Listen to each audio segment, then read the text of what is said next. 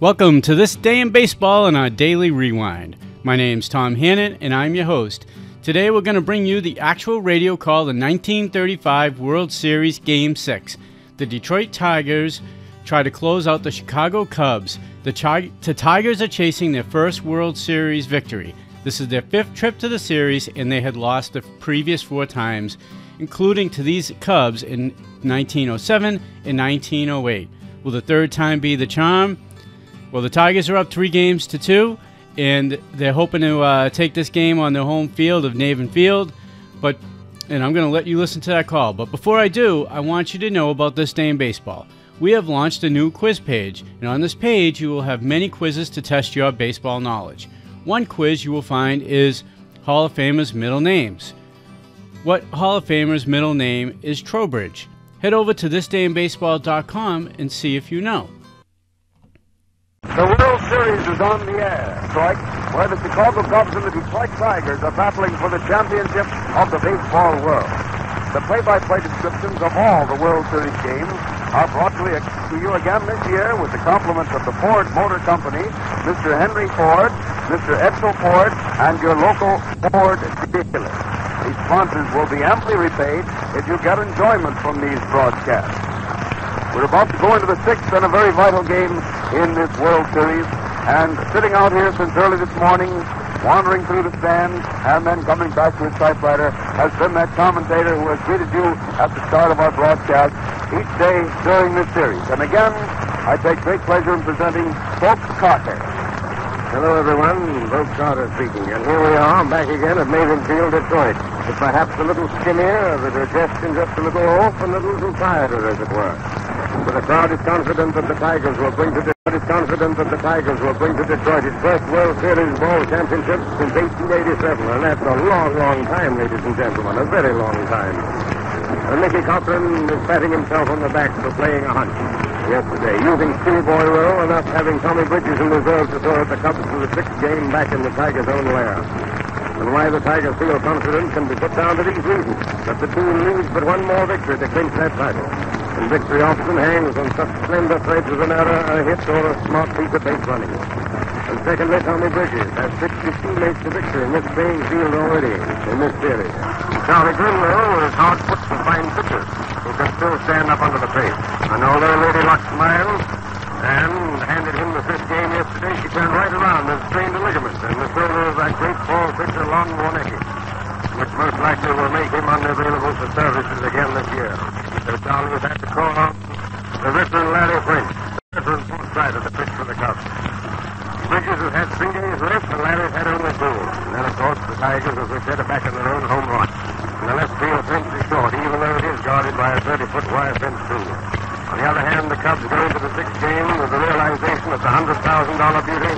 Chuck Stein, benched during that 21-game drive which netted the Cubs the pennant of the senior league because he wasn't hitting, is out now of this slump, and he's snapping the whole side with all his old-time vigor. Because when Stein hits, he hits. On the homer he snared Saturday when way up in the right field bleacher seats at Chicago, well nigh a 400-foot hit. And for 7 straight years, he never was once under 300. And this bit of psychology may make the Cubs tough customers for the Detroit wrecking crew today. But by 11 a.m., the enthusiasm of the crowd here was tremendous. And even the bleacher stand staged a little impromptu contest, egged on by the band and its cheerleader as a prelude to the ball game. What you'll hear now over the loudspeaker system of the ballpark is the line-out being given for all the crowd around, but you'll have it in just a minute, and Hal Cotton, so we'll continue right on. The left field bleacherites, of course, would let go a series of highly technical cheers, whereupon the right field bleacherites filled the air with derisive boos. Well, paying no favorites, the band would step around the right field and conduct the bleacherites there through the same cheering exercises, whereupon the left field spectators yelled, catcalled, and booed in counter-derision. And this kept up for better than 45 minutes, and it really was very funny. 2 straight solid banks of humanity, each trying to out-cheer and out-boo the other. And the running fire of shouted banter between the 2 stands continued the whole morning. The willingness to cheer almost anything indicates perhaps the intense feeling that runs through this automobile town. And to them, the return of prosperity in general is indelibly tied up with the coming of Mickey Cochrane to the town as manager of the Tigers and their sudden surge to the top flights of baseball. And in first 2 years as manager, Cochrane has had 2 pennant winners, which is some feat in itself. And during those same 2 years, the payrolls of the city began to increase again. Pay envelopes grew fatter. The ranks of the unemployed thinned out, and the factory wheels hummed a happier and more cheerful tune. So Detroit came to look on its Tigers as a sort of prosperity personified, and hence the noisy affection for everything these players do, the excitement and the hysteria. And if the Tigers, who, by the way, got that nickname back in 1898, when the team of those days appeared on the field with orange and black striped stockings, if the Tigers say today's game, this town will certainly probably go as cuckoo as it did on Armistice night. For those who remember that, agree that that was one quite big blowout. But incidentally, thereby hangs a little interesting tale. At these games this year, the crowds are no more interesting figure than the 72-year-old veteran of baseball, Bob Allen, who owns the Knoxville franchise of the Southern League, but who managed the Tigers way back in 1897. And Bob, it was so Charlie Grimm, the Cubs manager of the Pittsburgh, for $4,500, and the Pirates traded this then youngster Frank, or rather this young youngster Grimm, to the Cubs. But once, Bob Allen and John Navin, above little Frank, and the owner of the present field, could have bought the Detroit franchise years ago for $12,500. But they actually turned it down, and others took it and lost money. But that was before Detroit was the automobile treasure of the nation. And now you just got to listen to the roars from 45,000 folks below us to realize how time changed as the years slipped by. There used to be a planing mill in right field, where now it's beautiful green grass billiard-like in its smooth surface. And before that, the place had been a brickyard, and Bob Allen tells me every so often in later years, bricks used to work up through the surface of the ground. And the umpires were then called time while the players went digging and picked them out and tossed them off the field. Such is the plebeian yet warm history of Navin Field, too. And by the way, the medal and the winners will cut between themselves has grown another day's growth. If Detroit wins, each man will walk home tonight with $6,831 as his share of the series cash receipt. If the Cubs suddenly accomplish the seeming impossible and tie up the series and maybe win tomorrow, they'll each get $6,574. The difference in the amounts being accounted for the fact that the Tigers cut their melon 25.5 times and the Cubs 26.5. But, of course, losers, if they be Tigers, will get $4,554 as against $4,382 for the Cubs. And so that good old $2,000 bacon we spoke of yesterday, the rough difference between winners and losers, still dangles temptingly before the players. And at 11:45, quarter to 12, the Tiger team double out onto the field from their dugout opposite third base. And the crowd in the bleacher seats, a crowd that reminds one not of baseball but of football with its excitement and its color, stood up all night. There's one man and cheered fully a minute. It was a great welcome to the homecoming team. And I see there that the umpires are gathering around the plate, so the best thing for me to do is to turn the broadcast back to Hal Cotton, who's got the lineup for you. Take it away, Hal. Thank you, Bob. And we do have the lineups for today's ball game. So if you want to take them down, I know many of you people keep your scores. Here we go. There's a change in the Detroit lineup, so note it carefully. For the Tigers, Clifton, third baseman, is leading off. Clifton, third base. Cochrane, catch. Gehringer, second base. Goslin, left field. Fox, right field. Walker, center field. Rogel, shortstop. Owen, first base. And Bridges pitching. And now we pause while the band plays the national anthem.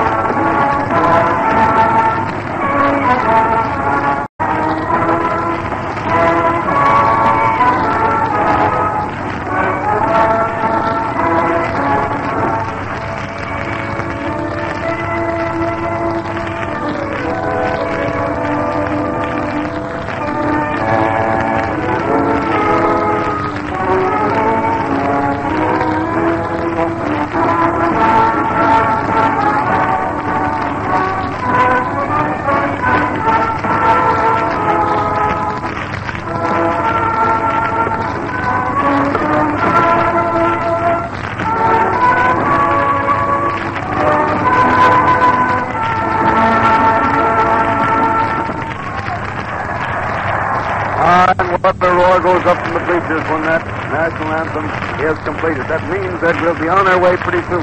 We finished that Detroit lineup. Here is the Chicago lineup. Chicago, of course, bats first, and perhaps we should have given the lineup first. Galan, left field. Herman, second base. Klein, right field. Hartnett, catching. Demery, center field. Cavarretta, first base. Hack, third base. Jurgis, shortstop. And French, the pitcher. The umpire, Ernie Quigley of the National League behind the plate. Bill McGowan of the American League at first base. Dolly Stark of the National League at second base. And George Moriarty of the American League at third base. Just the opposite of yesterday's reception when the umpires were announced today here in Detroit. The announcement of Moriarty at third brought great cheers instead of the kidding that George got from the Chicago stand. But that is a different slant on things, and George is a former star and manager here in Tigerland. There's been a photographer out there in the field taking a panoramic picture of this whole scene. He had the camera on a high tripod right out back at second base, and they, as they say technically, panned the park all the way around to get the entire crowd, and those pictures will be something that will go down in history as a picture of one of the greatest crowds of the World Series. Every seat occupied, every inch of standing room that can be used, and here come the Tigers out on the field on the run with the crowd giving them a great cheer. And the energetic and ambitious young Mr. Clifton, who has played great ball at third base, and in addition has hit many balls hard, although they haven't gone safe, is leading off. And they figure that he'll do better up there, especially against the left-handed pitching of Larry Fench. Good afternoon, everybody, and we're just about ready to start this sixth game. Tommy Bridges out there tossing a few to Mickey Cochrane. We'll have a leadoff man from Chicago Cubs, Augie Galan, standing there leaning on his bat just outside the left-hand batter's box. The weather today is the best we've had for all the games so far. The mild breeze blowing in from center field, not bad. The sun is out, and I believe we have the largest crowd here also. Those bleachers were filled up long, long ago. Tommy has taken the ball from Gehringer after Mike gave the long throw to second. Scraping the dirt off the rubber, he's out trying to win his second game of the series. And, of course, the Cubs want to carry this on until tomorrow if possible. The wind-up starts and the first pitch is over the heart of the plate for a called strike, bringing forth a lot of cheers from the local gentry. One strike is the count on Galan. Tommy starts his wind-up again. Here comes the pitch. Curved one inside for a ball. Augie dancing away from the plate, and the count is 1-1. Galan so far is hitting 150 for the series. The next pitch, Galan hits through the box. Bridges partly deflecting it. Rogel coming in front of second base to throw him out at first. A fast hard smash right back to the box. Bridges partly deflected it. Rogel came in fast on the grass, picked it up, and threw to Owen for the out at first. Bridges and Rogel getting it pitch. Owen the put out. And here comes Billy Herman, a right-hand batter, Cubs second baseman, carrying a batting average of .250 in the 5 games so far played.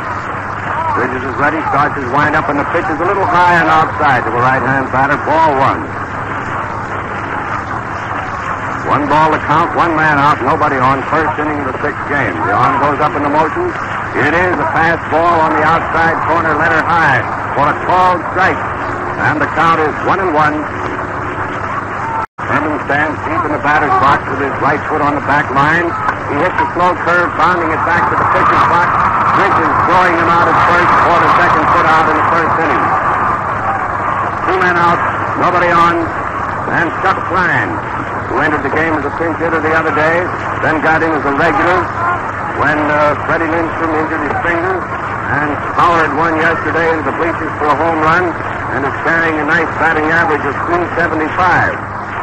Left-hand hitter and a hard slugger. The first pitch from Tom is a little high and outside for a ball.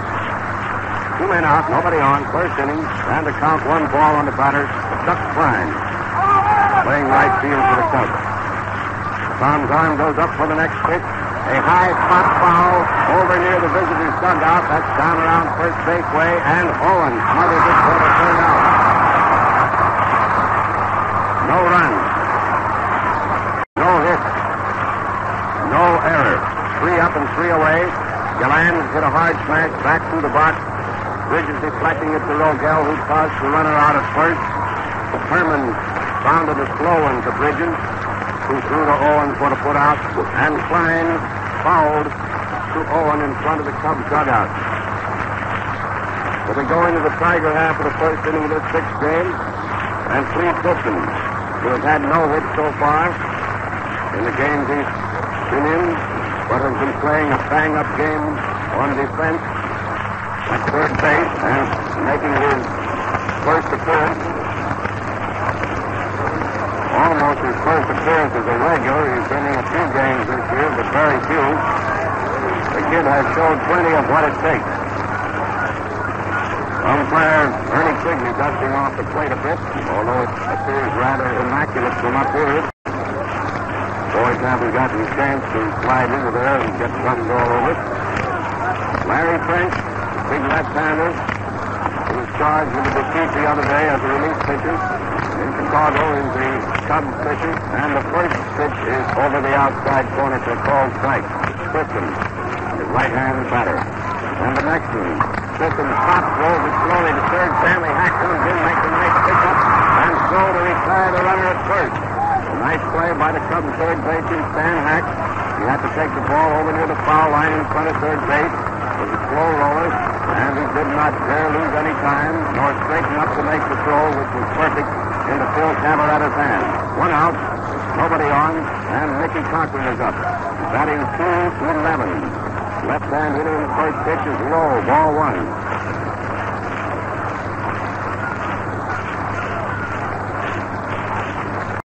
One ball to count. The arm comes up for the next one. That's right through the middle. Fell high for a called strike. Now the count is 1-1 on right. 1-1 with one out. Nobody on. The Cubs fail to get a runner on in their turn at bat. Cochrane hits one in the left field. It's dropping safely in front of Galan for a single.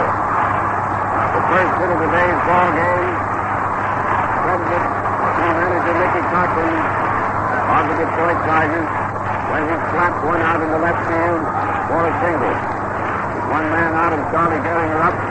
Charlie carrying around a nice batting average of .368, which I believe leads all the regulars in the game. It does.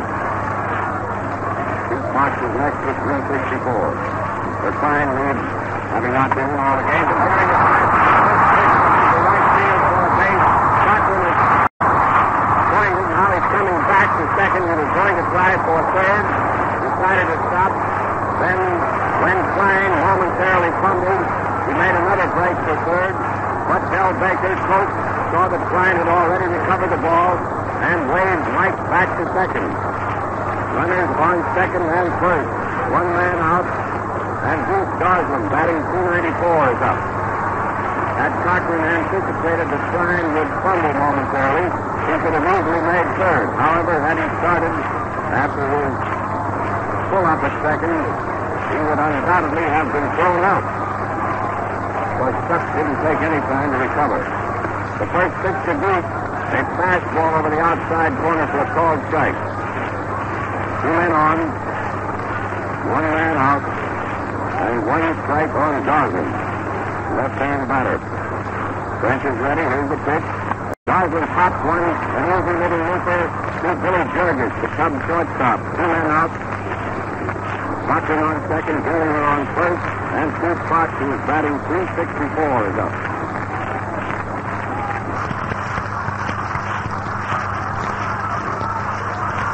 French looks over at first base, gets the sign in from Hartnett, turns around toward second. He's ready. Fox fouled one in the dirt. There's a handle ball right in close to his thumb. The curve breaking into him. Coming from a left-hander, and Fox being a right-hand batter. Broke right in on Pete's thumb. One strike. Two out, two on. And French is ready. The next pitch, Fox hits down third base, just over the back. Knocks it out into foul territory, and sending Gehringer to third. A two-base hit for Fox. The official scorer has ruled. Scoring Cochrane with the first run of the game, and sending Gehringer into third, of course. It was a hard smash for Stanley Hack, the Cubs third baseman, to handle. He managed to partly block the ball, but shoved it on over into foul territory, and it squirted out into left field.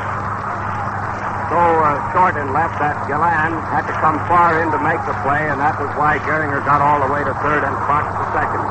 Now we have Jerry Walker being given an intentional pass. Ball one, ball two, ball three, ball four. G. Walker received an intentional pass to fill the bases with two men out and bring up Bill Rogel, who is hitting .250. Walker has been used as a pinch hitter twice and has failed to hit. The strategy of this, of course, is to create a play at any base.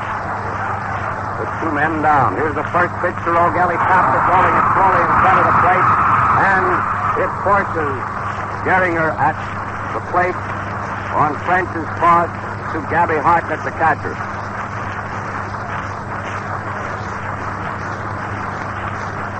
One run,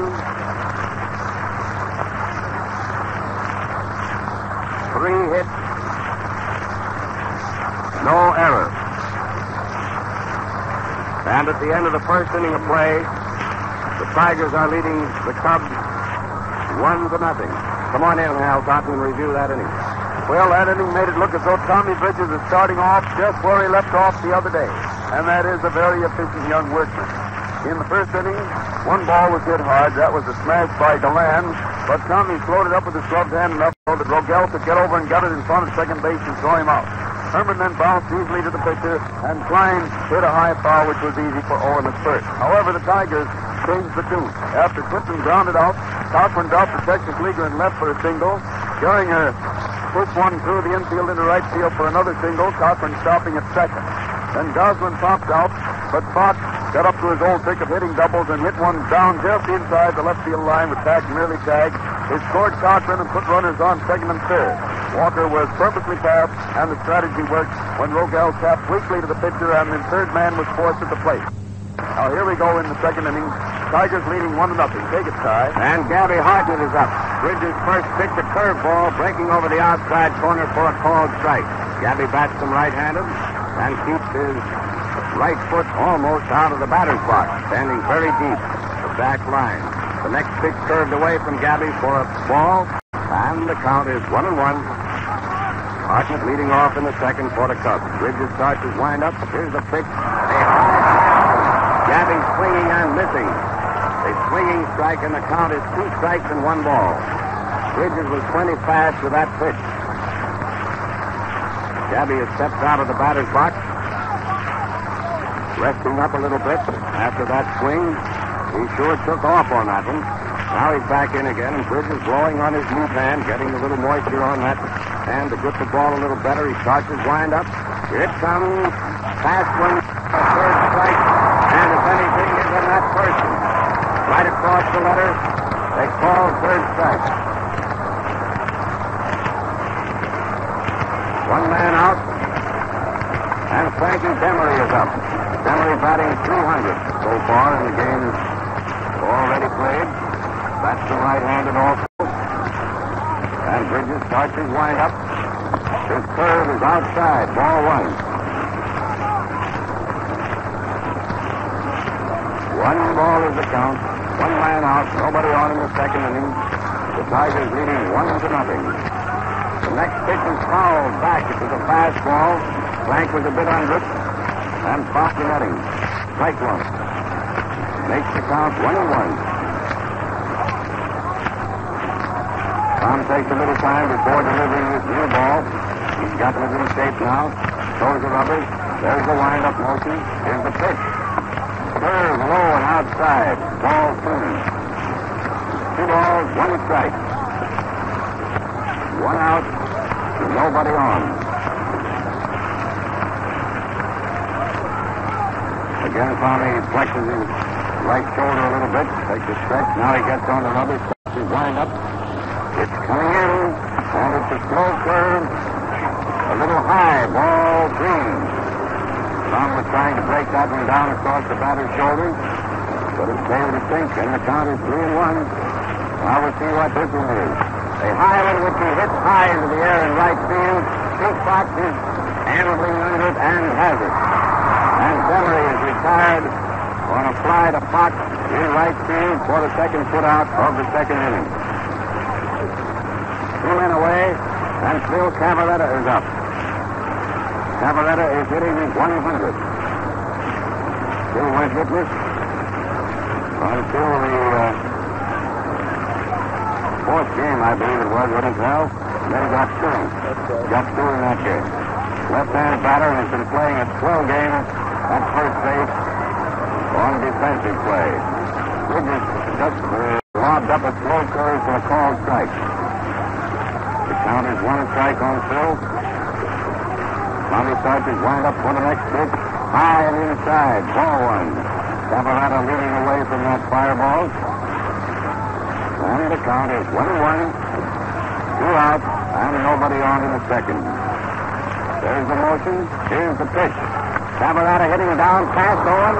Down that right field line. He's going around first. Fox is momentarily fumbled. The ball is coming into second.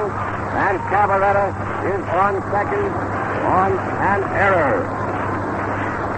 Charge. A hit and an error, was it? A hit and an error. Charge to Fox. Single for Cavarretta. Fox charged with the error in failing to pick up the hit in time to hold Phil to first base. The tying runner's on second. 2 men are out. And Stanley Hack, batsman left-handed, plays third base for the Cubs and is hitting 167 so far. Takes the first pitch for a called strike.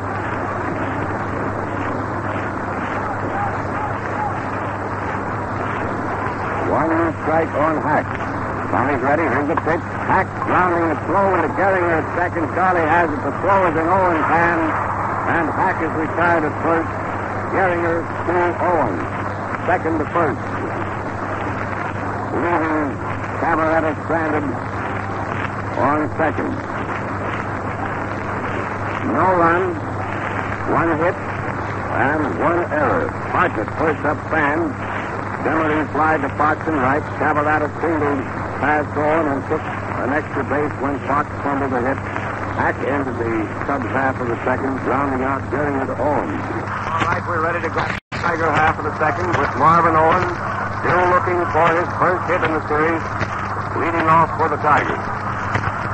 Marv has been tightened up and lunged, and we'll see if he comes out of it today. The first pitch, a call strike right through the middle.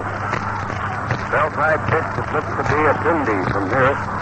Letter high for the second called strike. He has Owen in a hole, 2-0. 2-0. And here's the next pitch, way outside for a ball. Thinking Marv might go for that bad one. He can afford to waste a couple yet. With a count, 2 strikes and 1 ball. And strike out, swinging. French broke a curve in there on the inside corner. This brings up Tommy Bridges, who is hitting 250.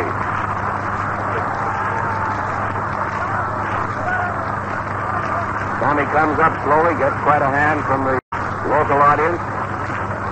Tom is a great favorite here in Detroit, and pretty well liked, I believe, all around the circuit. French is using a nice quick breaking curve and flips that one over for a called strike. 1 strike on Bridges, 1 man out, nobody on.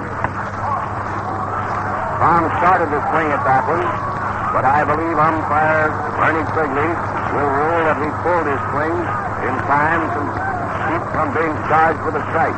That is the ruling. It's a ball outside. Tom was going to go for it, figuring it was a curve coming in, decided it was a fastball, and there's a called strike. Came right over that outside corner, and the count is 2 strikes and 1 ball. French working very nicely. 2-1. The arm goes up in the motion. Bridges hitting the pounder to second base. Billy Herman comes in fast and throws the runner out at first. Phil Cavarretta cooperating there by making a sitting catch of a rather wild toss by Herman. Bill had no chance to straighten up to aim that one. Had to throw from the ground. And there are 2 Tigers out, nobody on, and Flea Clifton is up, looking for his first hit. Score 1-0 in favor of the Tigers. A swinging strike. French is quite fast and has a nice breaking curve. He's deceiving the local batters. One strike on Clifton. The arm goes up for the next pitch, and Flea fouls at him into the dirt. And against umpire Quigley's right foot for the second strike. 2 strikes and nothing. 2 men out and nobody on. There's the motion. Here's the pitch. Clifton waving at one of the outside for the third strike. And French had no difficulty in retiring the Tigers in order in that inning. No runs, no hits, no errors. He took personal charge of Owen and Clifton to retire them 1 strike and charged Bridges to hit a slow bounder to Billy Herman at second. So the score at the end of the second inning of play is 1-0 in favor of Detroit. The Tigers have made 3 hits, and the Cubs run and take it away, Hal Barton. Within a few days after the World Series, the new Ford for 1936 will be introduced and will be on display at Ford dealers everywhere. Yes, both pitchers seem to settle down to the real groove in the second inning of this ball game. Cubs broke the ice with their first hit in the first half of the second one with 2 outs. Cavarretta hit one down the first base line. It was a little bit too hot for Owen to get to, and he went on to second base when Fox fumbled. However, Hatch was an easy out on a bounder to Gehringer to end the inning, and the Cubs had their first hit, but no run. One automotive in their half, 2 of the 3 men striking out, and Cavarretta making a good play on Herman's rather hasty and wide throw to get Bridges in between the 2 strikeouts. And so the score is 1-0 in favor of Detroit going into the third inning. Cubs at bat and come inside. And we have Billy Gehringer, Cub shortstop, up carrying a batting average of .250 so far in the 5 games played. Bats him right-handed. Bridges looks him over, starts his wind-up motion. Here's the pitch. It's a fastball missing the outside corner. Ball 1. Tommy blows on his pitching hand again, and we start his wind-up motion, and here's a fast one outside, a little high also, ball 2. 2-0. 2-0 on Gehringer, opening the third inning of play. There's the motion. That one cut the corner for a called strike. Bell 5. 2 balls and 1 strike. Gehringer's leading off in the third. Tommy goes into motion, and there's a hit, a line single over second in the center field by Bill Gehringer.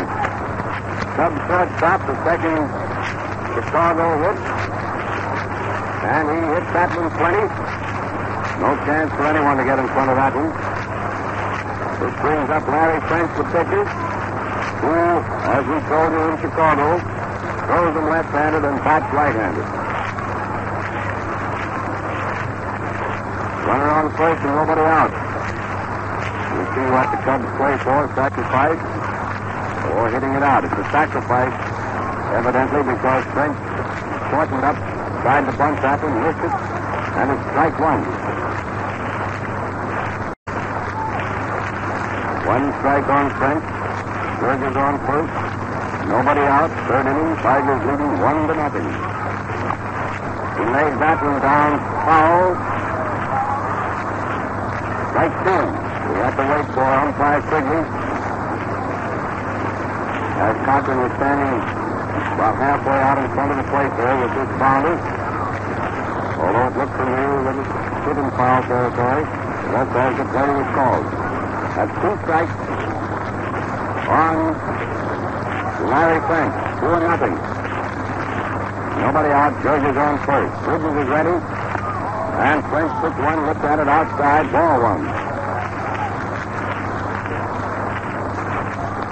We'll see whether he goes through with the third bunt or swings for the next one. Count is 2 strikes and nothing. 2 strikes and 1 ball, rather. He swings and fouls it into the dirt. And the count is unchanged, 2-1.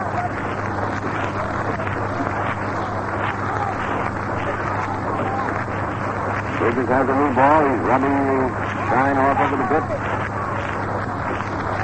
Gets up on the wall, faces the batter again in pitching position. And here it comes, a swinging third strike. Bridges getting him on a high fastball. One man out.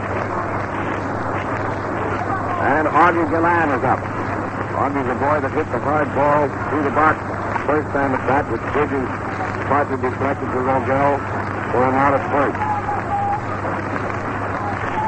That Tom been unable to clutch at the ball, it would have gone through for a base hit. Augie bats him left-handed, puts the first pitch, a called strike, over that outside corner. One man down, one man on. Burger's taking a bit of a lead. There's a toss to first, keeping from getting too far away from the initial sack. Tom receives the ball from Owen again. Gets up on the hill, looking him over. He's ready to pitch. Here it comes. A fast one outside. Ball one. That makes the count 1-1. One out, one on. A lot of aces.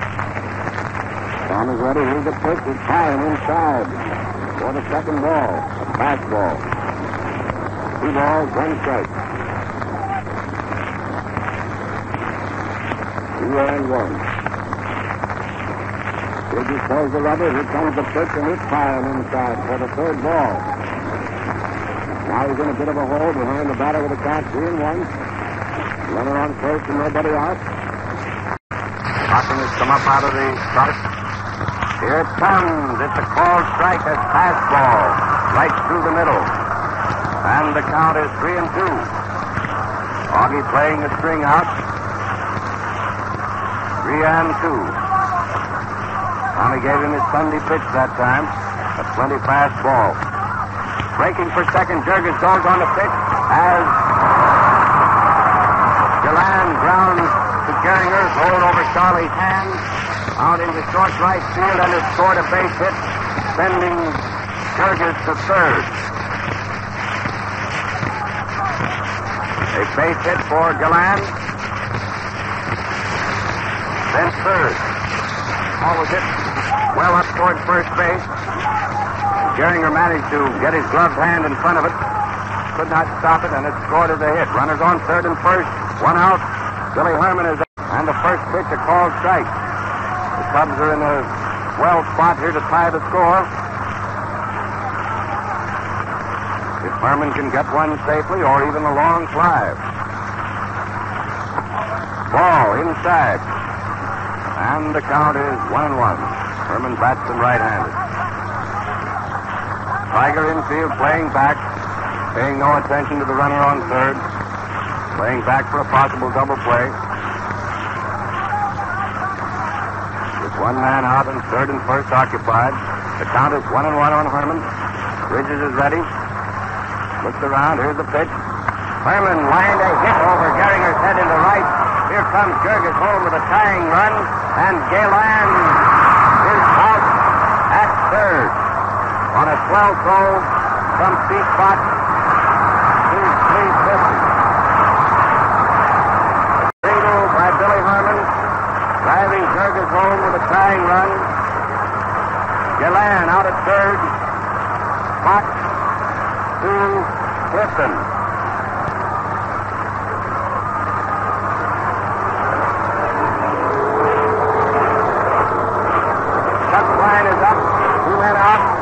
Start a new ball game, boys and girls. All tied here, all square in the third inning. 3 hits have accounted for 1 run. Tigers made 3 hits to get their 1 run. Hits are now 4 and 3. And the first pitch to Klein is a line drive over Fox's head. He's going back to the scoreboard. Makes the catch just before crashing into the scoreboard in deep right field.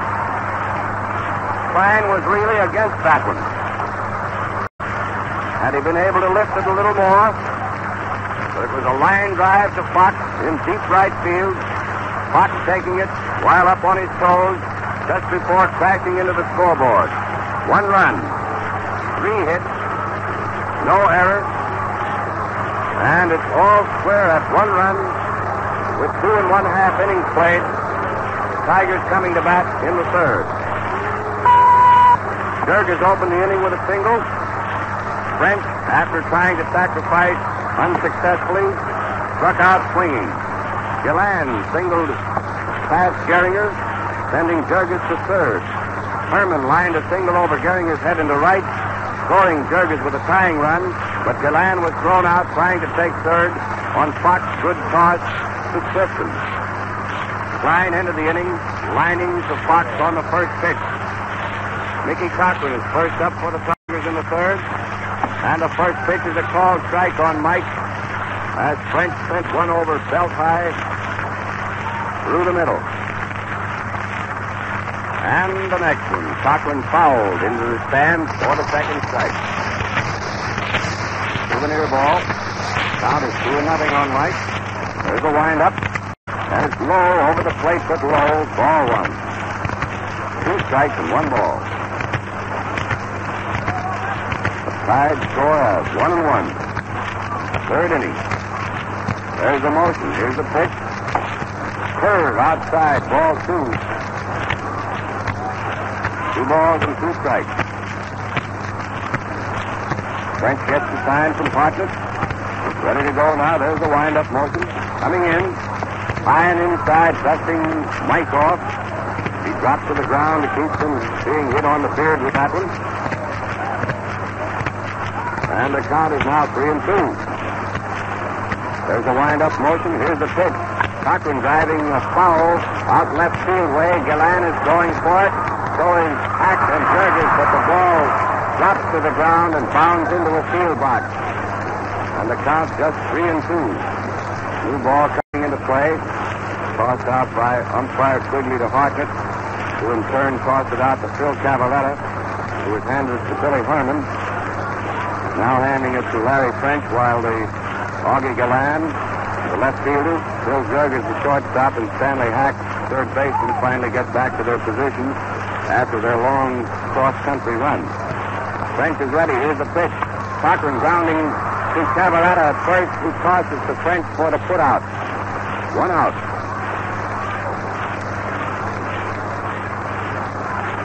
And Charlie Gehringer up.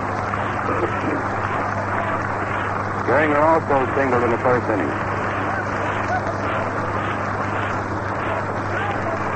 Nobody on, 1 man out in the third. Score tied at 1 run. French is ready, starts his windup. Here's the pitch. On the inside corner, a fast ball for a called strike.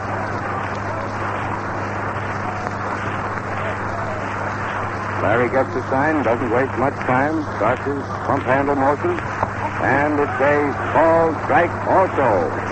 Better high pitch on that inside corner. Makes the count 2 strikes on Gehringer. 2-0. French is pitching with good control. Throws a curve way outside that time. Ball 1. Which would be expected he wouldn't lay a good one in there. So the count 2 strikes and 1 ball. The arm goes up for the next pitch. Gehringer dropped one in the short left field. Galan is coming fast for it. He can't get to it. The ball drops to the ground, just beyond him. And Gehringer is safe at second on what will probably be scored a 2-base hit. The fly in short left field. It's a 2-base hit for Gehringer. Galan came fast for it, couldn't get up to it, and the ball dropped dead at his feet. Charlie legged it around first and easily beat the throw to second. So we have Gehringer on second, 1 man out, and Goose Goslin, who pots to Bill Jurgens. The first time at bat, now up. Goslin drove back in a long foul out into the stands in right field. Strike 1. He pulled that one too much, and it curved over into the stands. The wind is blowing toward the right field bleachers. Trumbull Avenue bounds the ballpark out that way. So if in the course of this game any of us mention a ball being hit into Trumbull Avenue, that means it's over the right field wall. Swinging strike 2, going for a pitch that was over the outside corner and low. And the on the Goose is 2-0. Gehringer on second, one man out in the third. The score tied at 1 run. Fench is ready. Here's the pitch. Curve way outside. Ball 1. It popped out of Gabby's glove. No damage was done, however, as Gehringer is playing at safe at second base. Mr. Hartnett has a habit of throwing very well to bases. The boys respect that arm. Now there's 2 strikes and 1 ball on Leon the Goose Goslin. He has Gehringer backed off second. Hank has the ball, chasing Gehringer back to second. Gehringer got back safely, and Goslin is on his way to first. And is out. Gehringer returned to second safely. Goslin had already gone down to second and hustled back to first, but was thrown out with Phil Cavarretta to Hack to Cavarretta. Hack chased Charlie clear back to second without tossing the ball to anyone else. And when they found 2 men at 1 base, Gehringer is the one entitled to it. Goslin had to break back for first, and French chased him a little more, then finally tossed to Cavarretta for the putout. 2 men out. Gehringer on second. Pete Fox, who drove in the first run, is the batter. And the first pitch is high and outside. Ball 1.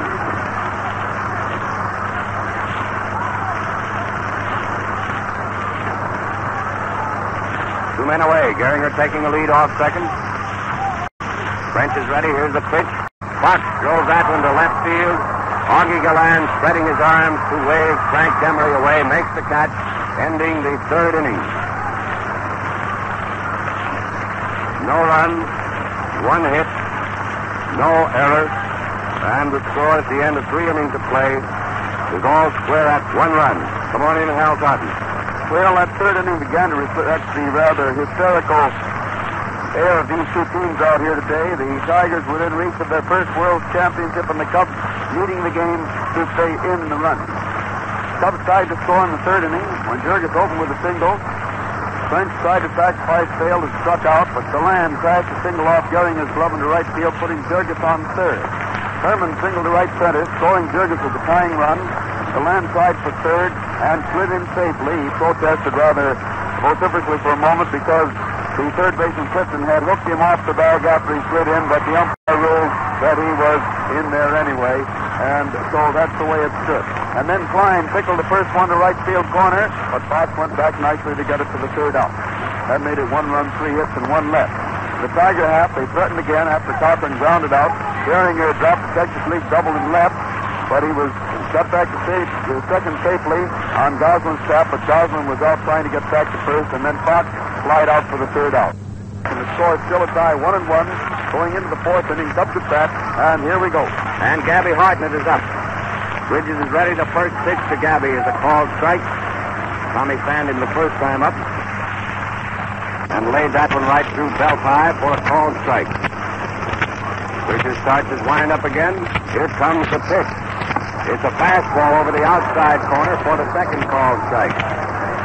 2-0. Gabby stepping out of the batter's box and looking at the plate. Now he's back in again. Count 2-0. Tommy starts his wind-up motion.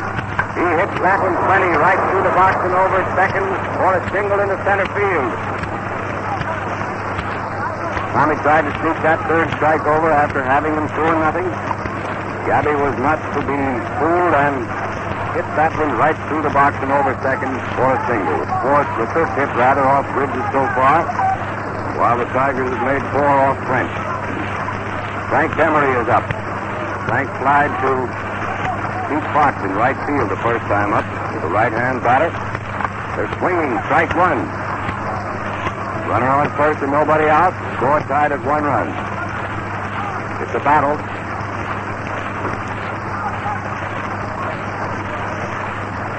Tommy rubs the shine off a new ball. Gets up on the hill again. Brushes the dust away from the pitching rubbers. Looks around to see that Hartnett isn't too far off the bag. He's ready to pitch. A little low. Ball's 1. And the count is 1-1.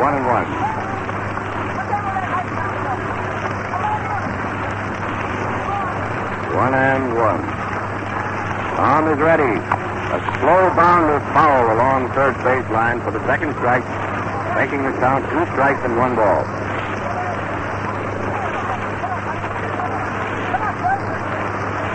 Hartnett coming back from down around second base where he had gone on that when he heard the bat crash into the ball. Now he's back at first, looking at Tommy. Tommy's looking over at him. He's on the rubber now, ready to pitch. Here it comes. Another foul along third baseline, going on over to the Tigers' dugout. Bridges pitching it in close to his hands, and he's popping the pitches. 2 strikes and 1 ball. Nobody out. Hartnett on first, and the batter is Frank Demery, Cubs center fielder. Bridges throws the rubber, and here's the pitch. High and inside. Frankie leaning away from that fast one. Good idea. Count 2 strikes and 2 balls. 2 and 2. Strike 3 called. Bridges cutting the outside corner with a letter high pitch. 1 out. Hartnett on first. And Phil Cavarretta is up. Kid helped himself to his 3rd hit of the series. The first time at bat today, when he slapped one down first baseline. With Owen waved that as it went past, and then Fox fumbled, giving him an extra base. The left-hand batter and swinging strike 1. Phil took plenty cut at that one. He went around. Like the horse with the lavender eyes on the merry-go-round. Bridges is on the rubber again. Looking the batter over. Here's the pitch. Cavarretta popping in the air. Down near second base. Fire Chief Billy Rogel is standing right at the bag to make the catch.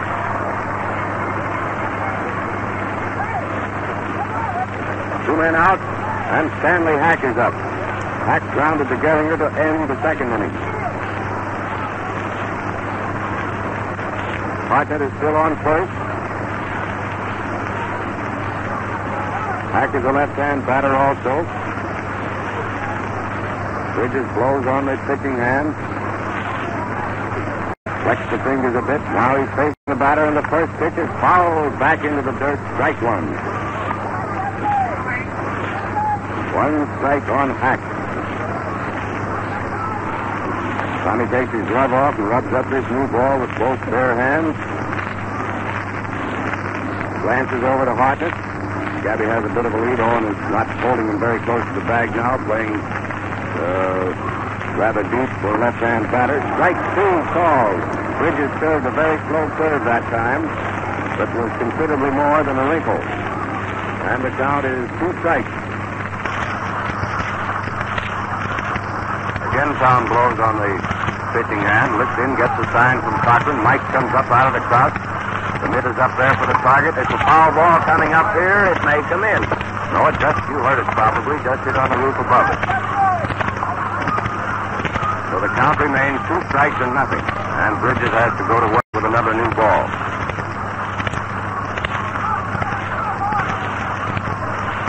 2 and nothing. 2 men out. Hartnett on first. Bridges throws the rubber. He's in pitching position. They smash on the ground to Gehringer, right at him, and the throw is on its way. Hack is retired at first. Gehringer to Owen, second to first. No run. 1 hit. No error. Hartnett opened the inning with a clean single to center field and languished on first while Demery struck out. Cavarretta popped to Rogel, and Hack grounded to Gehringer.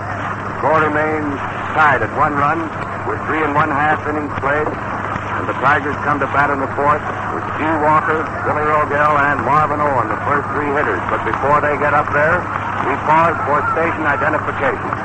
WMAQ, the Chicago Daily News Station.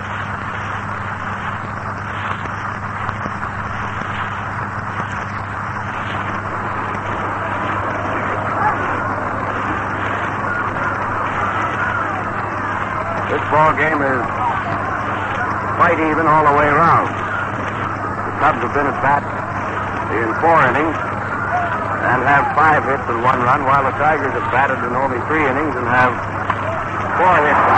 There's the evening hit. Walker singling on the first pitch into right field, hitting it on the ground between Herman and Cavarretta. That evens the hit. He receives an intentional pass the first time at bat. Rogel is up.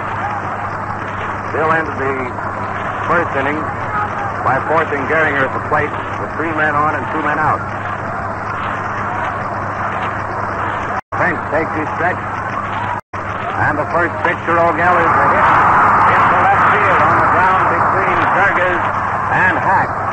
Shortstop and third base. Walker on second, Rogel on first, both boys hitting the first pitch. Incidentally, Rogel is batting right-handed, of course, against the left-hand offerings of Larry Fench. He's a switch hitter, but would rather bat left-handed.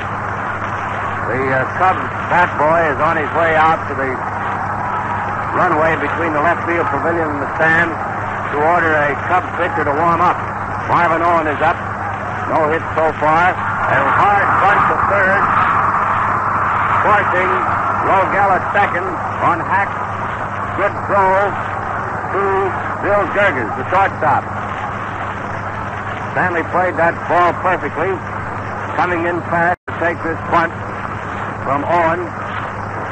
Took a quick glance. Saw that he had a chance for Rogel at second and made the play perfect. 1 out. Walker on third. Owen on first. And Bridges is up.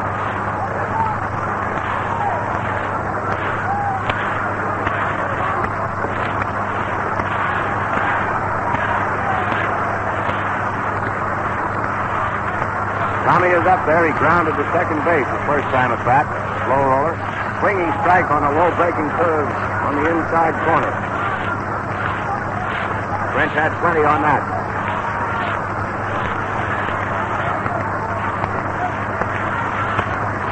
Stage is set for a double play. With second base, first and third being occupied and 1 down. A fastball way outside. And the count is 1-1.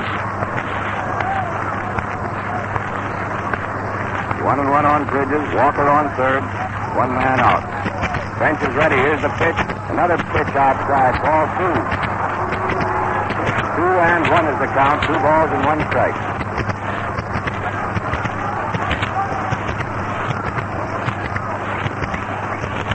French gets the sign from Hartnett. Straightens up. Takes his stretch. He's ready to go. Here's the pitch. Bridges hit one on the ground. It looks like a double play ball. Third. Second. First. But by fast running Bridges beats Herman's relay to Cavarretta and is safe on a fielder's choice. Owen is forced at second. Hack to Herman. Walker scoring. And with fast running, Bridges beats Herman's relay to Cavarretta and is on first on the fielder's choice. Only 1 man out. Owen forced at second. Third to second. Hack to Herman.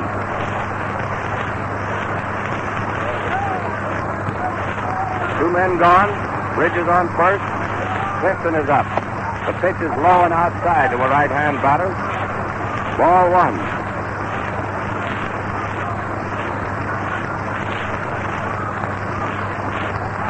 French is ready. His arm goes up in the motion. Clifton grounding to shortstop, an easy chance to Bill Jergers, who picked it up and tossed to Billy Herman to force Bridges for the 3rd out. Side retired on 4th out. 1 run. 2 hits. No errors. And the Tigers are leading at the end of the 4th, 2-1. Come on, Hal Totten. This broadcast of the World Series comes to you with the compliments of the Ford Motor Company and the Ford Dealers of America. Well, the 4th inning saw the Cubs make a rather futile gesture with Hartnett opening with a single, and he was still on first base when the next three men were out. In the Detroit half, however, the Tigers again went into the lead by 1 run. Walker opened with a single to right, and Rogel also hitting the first pitch single to left. Owen tried to bunt, but Hack made a daring and perfect play to force Owen at second. However, Walker went to third. And then on Bridges' bounder, it looked for just a second as though they were going to get a double play, but the ball was hit slowly, and while the play was made perfectly, Bridges hustled hard and got to first base, allowing Walker to score to give the Tigers their 2-1 lead, which they now hold at the end of the fourth inning. We're going into the fifth, and here we go. All right, here we are with Bill Jurgens up. Owen front, force Rogel at second. Billy Jurgens is up. He's had 1 hit and has scored the 1 Cub run so far. He looks at the first pitch, which is low and outside. Ball 1.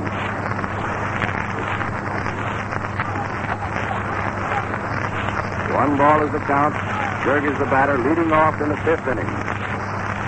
He hits that one plenty high into right field. Fox is waiting for it out there, shielding his eyes from the sun with his glove. He has it. 1 out. And French is up. Larry Fench, the first time at bat, after trying twice unsuccessfully to bunt, to advance Jurgens around. 1 man gone. Larry is trying both ends of the bat on the plate to see the solid wood he's got up there. Bridges starts his windup, and the first pitch is a curved ball over that outside corner for a called strike. Ball came up there and then shot right over the corner. Tom goes into motion again, coming in. Fastball outside, ball 1, and the count is 1-1. 1 out, nobody on.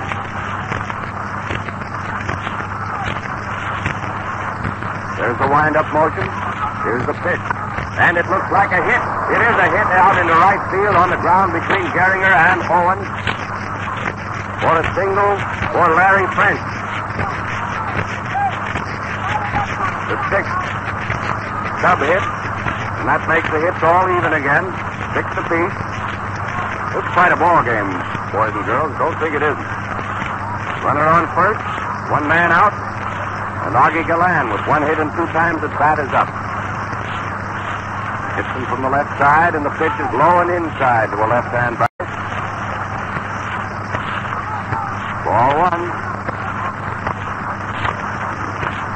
Tommy nods his head. He's satisfied with what Mike is calling for him to pitch.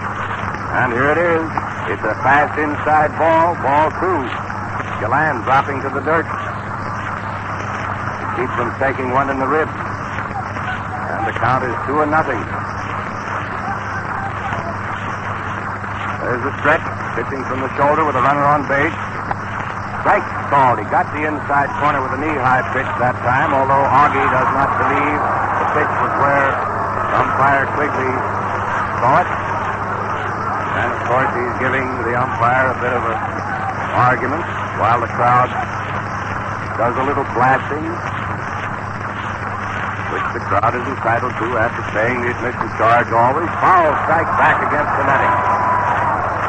Took a real cut at that, and the count is 2-2. Umpire Quigley dusts off the plate, and it is spotless. 2-2. 1 man out. French on first, and Frenchy Galan is the batter. Bridges is ready. Here's the pitch. He's fouled 1 off the end of his bat. Going over to the Tiger dugout. Manager Charlie Grimm, coaching at third, watched it roll over. Eldon Ocker receiving it.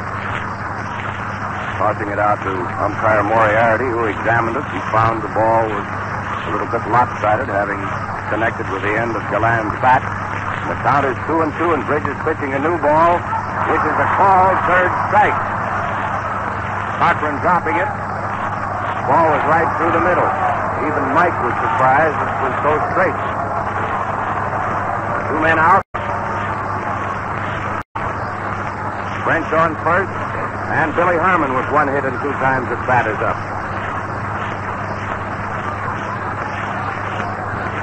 Bill is a right-hand batter and stays far away from the plate. and deep in the batter's box to hit after the curve break. That one was not a curve, but a high, hard one inside. Ball one.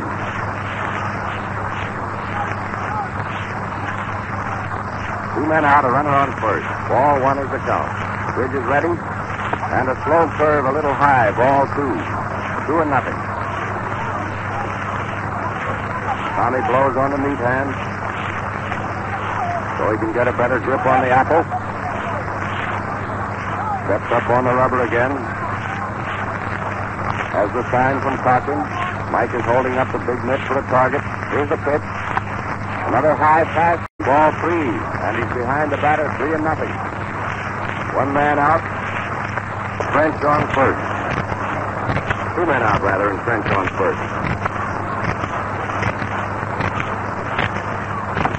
Nice call. He just aimed that one. There was nothing on it. Pitch came right through letter high. Count is now 3 balls and 1 strike. And Bridges is ready to deliver the next pitch. There's a drive that's going out into left field, going way out. It's in the bleachers over the screen for a home run, putting the Cubs in the lead as French trots home ahead of Billy Herman. That makes the score 3-2 in favor of the Cubs. He leaned against that fastball with a count 3-1, and it was a line drive over the screen, which is 20 feet high, in front of the bleachers in left field. Foot of the bleachers, 300 feet from the plate. The ball was well tagged, my friends, well tagged. Bases are empty now. Line is up. The score, 3-2 in favor of the Cubs. And the first pitch, a called strike on Tuck. Tuck fouled the next one, a slow curve over along first base line. All the officers in blue got that one. The count is 2-0. 2-0, 2 down and none on.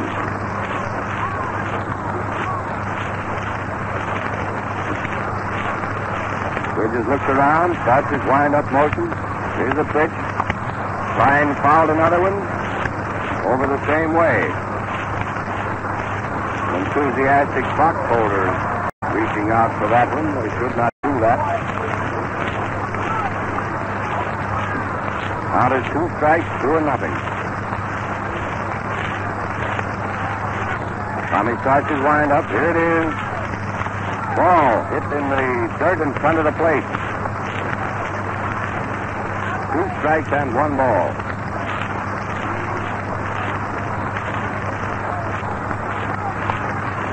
The count is 2 strikes and 1 ball, and there's a base hit for Klein. A line single into right center field on the ground down near second base, too far down for Gehringer.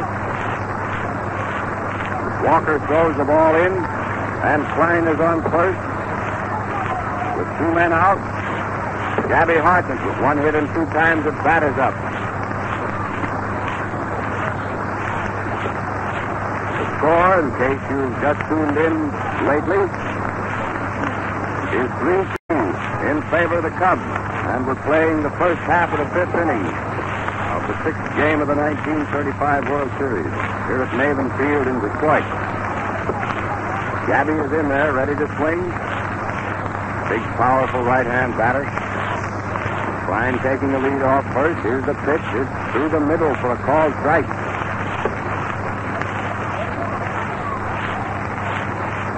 One strike on Hartnett.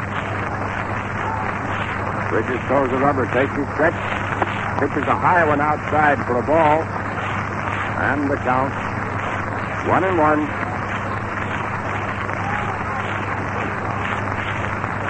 One and one. Ball 2. Tom missed the outside corner with a fastball. So it's 2 balls and 1 strike. 2 and 1. He's on the rubber in pitching position. The drive to left field. Goslin is waiting for this lazy fly and has it. 2 runs. 3 hits. No error.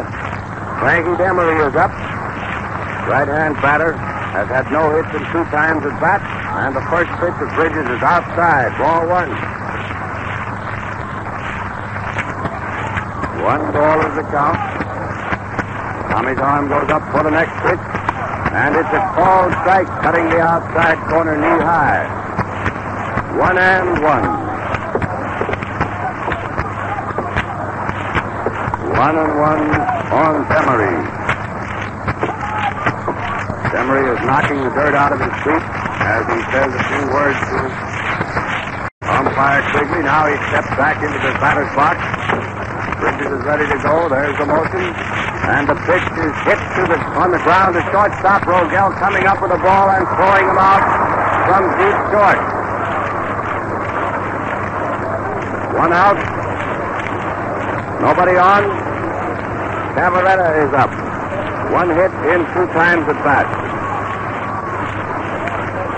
The score 3-2 in favor of the Cubs. Opening of the 6th inning. There's a wind-up motion. And Phil looked at one that broke low inside for a ball. 1 ball is the count. Bridges punches his shoulders, takes a deep breath, starts his wind-up. Ball 2, another low breaking curve. 2-0. One man out, nobody on. There's a motion, and the pitch is through the middle, a called strike. Bridges using the fastball that time after failing to get Cavarretta to go for 2 curves that broke low. Pitched the fast one right through the middle, belt high. Up here in the stand, foul, strike 2. Gets it on the coping above our heads. We haven't had a typewriter nor a telegraph machine wrecked so far in the series. We do much better than that in the regular season. The count is 2-2.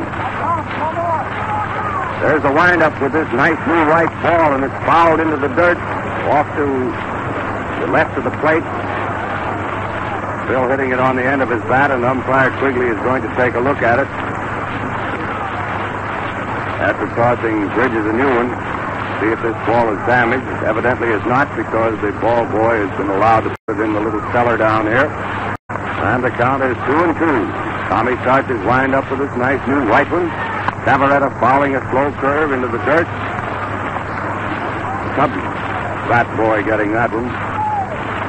Kneeling there with a waiting batter, who happens to be Stanley Hack. And the count remains unchanged, 2-2. There's the windup for the next pitch. Fastball outside, ball 3. Ball so high, 3-2. 1 man out, nobody on. Bridges starts his windup. Here's the pitch. It's a slow ball, and it's a grounder to Gehringer at second. The throw is on its way. Cavarretta out at first. Gehringer to Owen. Second to first. 2 out. Stanley Hack is up. Stan has grounded to Gehringer both times at bat. Left-hand batter. He's shot them right down Charlie's alley. Here's the first pitch, and it's a fast one outside. Ball 1.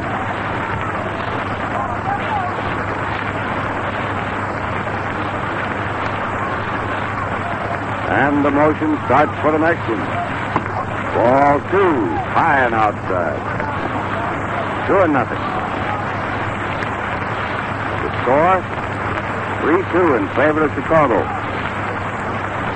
The count, 2-0. The drive to right, it's going safely out there for extra bases.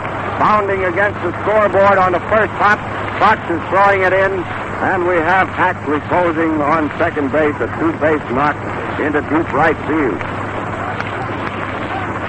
There was no chance in the world for Fox to get in front of that one. Left here, we knew it was going for at least 2 or maybe 3, depending entirely upon how the ball would rebound from the scoreboard. Found it perfectly for Fox to make a quick play into second base. So we now have Hack on second, 2 men out, and Jurgens is up. 1 hit and 2 times at bat.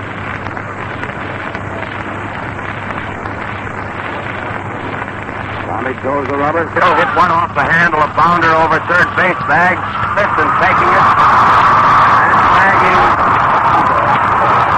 Hack as he was coming into third. Hack made a great duck to try to get away from him. Skidded out of the baseline, and umpire Morey is explaining the tactics there. But he did not need to tag him when he ran out of line. So it does not matter as far as the scoring is concerned, whether or not Clifton tagged him. He was the man nearest to him and gets the put out.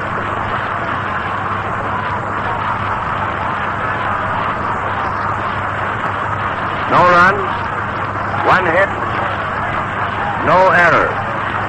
The The end of 5 1/2 innings played. The score is 3-2 in favor of the Chicago Cubs.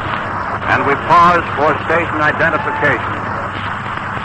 This is WMAQ, the Chicago Daily News station.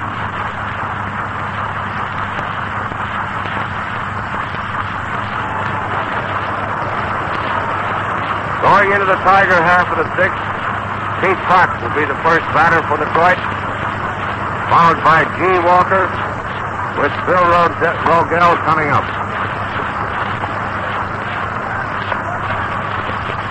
French is tossing a few to Hartnett. There's a long throw to second. The crowd is in very much of a huff over that play at third. And they're still murmuring. Cheering now for a Tiger hit, being a very local partisan crowd, of course. And the first pitch to Fox, they call strike. Over the outside corner, letter high. Fox pops that one into short left field. Augie Galan has no trouble getting under it and now has it for the put out. One out, and Walker is up. Walker walked the first time, singled the second time.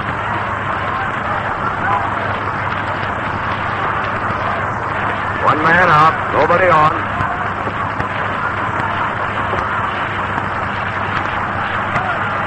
French raises his arm for the pitch, and it's way outside, ball one.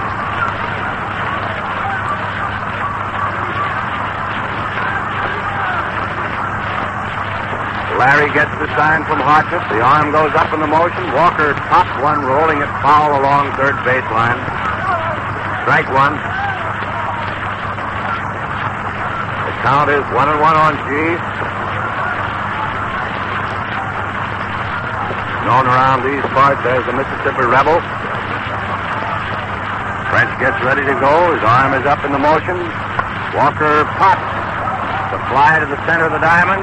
Bill Jurgis is waving everyone else away and comes in right beside the pitcher's rubber to make the catch. Jurgis, the Cubs shortstop. 2 out, none on. And Rogel is up.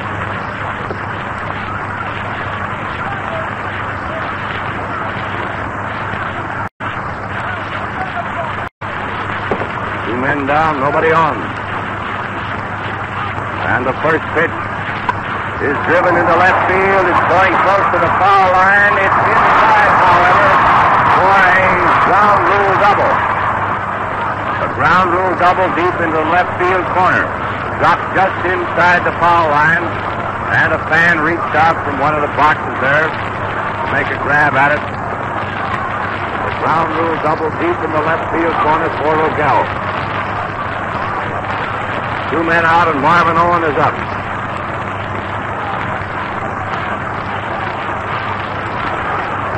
Score 3-2 in favor of the Chicago Cubs. The French takes a bit of time, picks the dust off the pitcher's plate. Now he's up there in the hole, taking his stretch. And the first pitch is a single. His first hit of the series. Rogel is spinning around third base, coming home with a flying run. Marvin Owen, who has been the goat of the series, delivered his first hit on the first pitch. A line single to left field to drive Bill Rogel home with a tying run. And the crowd here at Navin Field is in pretty much of a frenzy.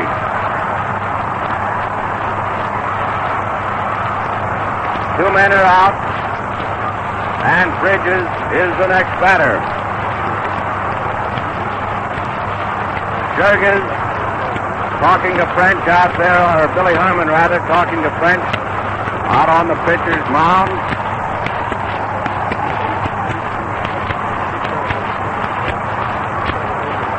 Now Herman has gone back to his position at second base. And the first pitch to Bridges is a swinging strike. Going for one across the letters. One strike on Bridges. The arm goes up for the next pitch. curve outside, ball one. 1-1.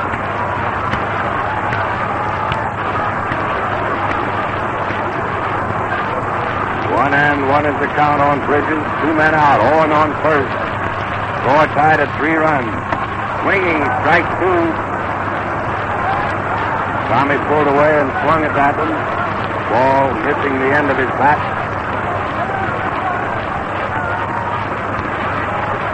Larry rubs the ball a bit. Takes his stretch. Owen takes a bit of a lead. Bridges struck out, swinging. A low curve breaking in close to his feet. 1 run. 2 hits. No error.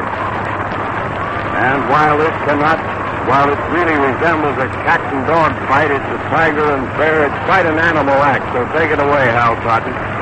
You're repeating this broadcast of the World Series with the compliments of the Ford Motor Company. Well, we're tied up again. What do you know about that? This series is one of the doggonest knockdown and drag-out affairs I've looked at for years. In the first half of the 6th, Rogel opened by making a great throw on Demery's slow hit bounder to get him at first base. After Cavarretta grounded out, Hack doubled to the right field corner, but was tagged out at third base on Jurgis' bounder down there to Clifton. There's some argument on that to remember, but umpire Moriarty with illustrations and gestures showed that the runner was out for running out of line as well as being tagged out. No runs, 1 hit. The last half of the 6th, Fox and Walker were easy outs on pop flies, but Rogel came up with his second hit, a long double to the left field corner, and then Marvin Owens, saving his 1 and first base hit of the series for that one spot, drove in the tying run, scoring Rogel with a single to left. But Bridges ended the inning striking out, and we go into the 7th inning with a score tie, 3-3. Here we go. Larry Fench is first up for the Cubs. Had 1 hit and 2 times at bat. Green single to right field the last time up. Bridges starts his wind-up motion, and the first pitch is high, ball 1.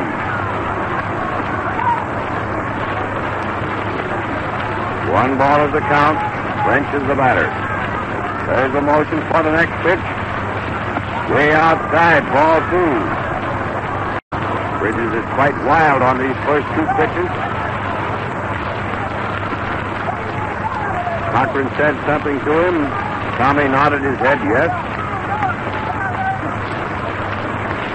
Blowing on his pitching hand. He's ready to go now.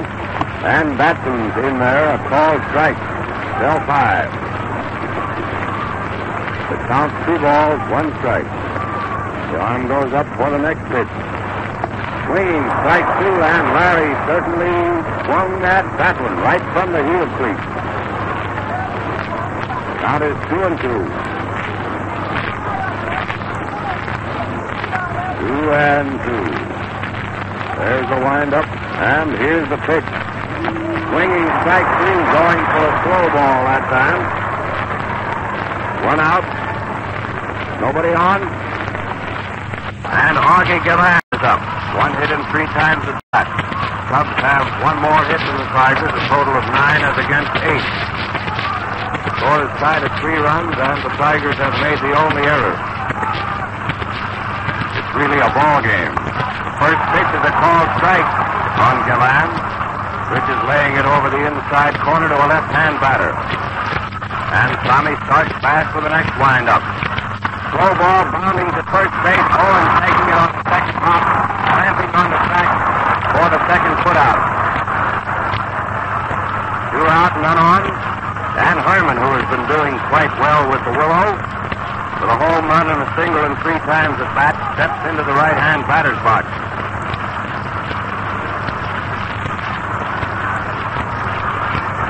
There's the wind-up for the pitch. It's a hit for Herman, a single into left field, hitting it on the ground between Rogel and Clifton. 3 for 4 for young Will. That's pretty good hitting. Anytime. Chuck Klein is up. Chuck has had a single and 3 times at bat.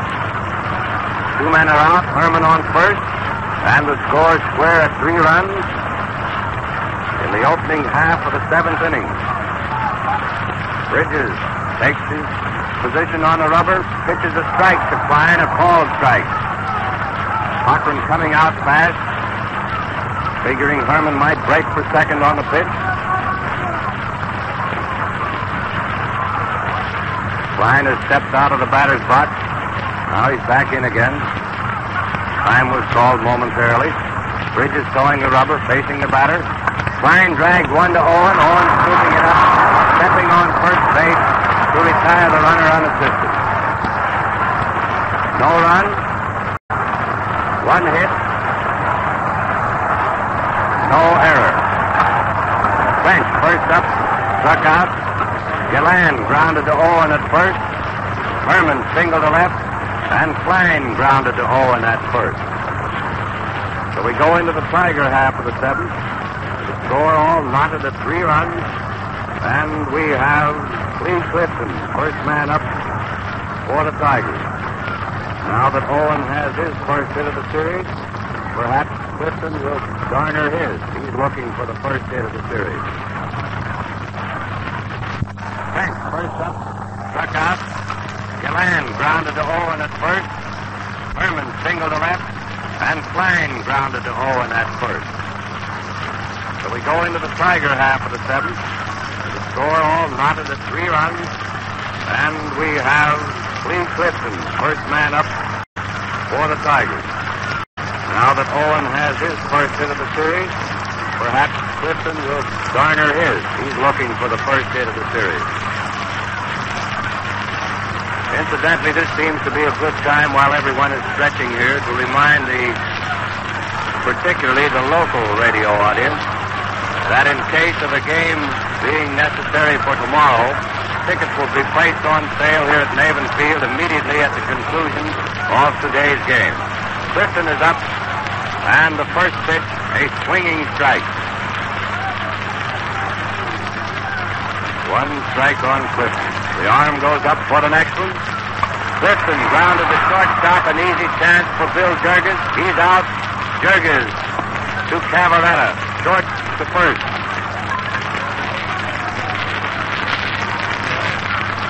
One out in the seventh. Nobody on. And manager Cochrane is up. 1 hit and 3 times at bat. Low, ball 1. That one just grazed the plate.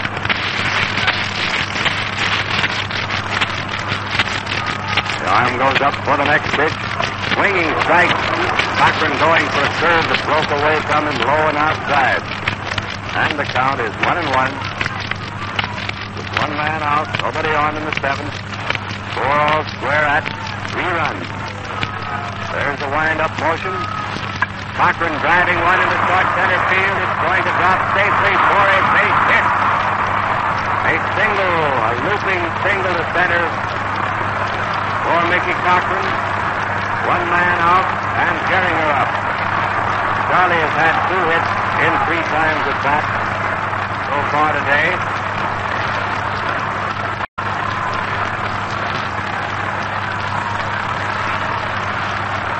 French takes his stretch.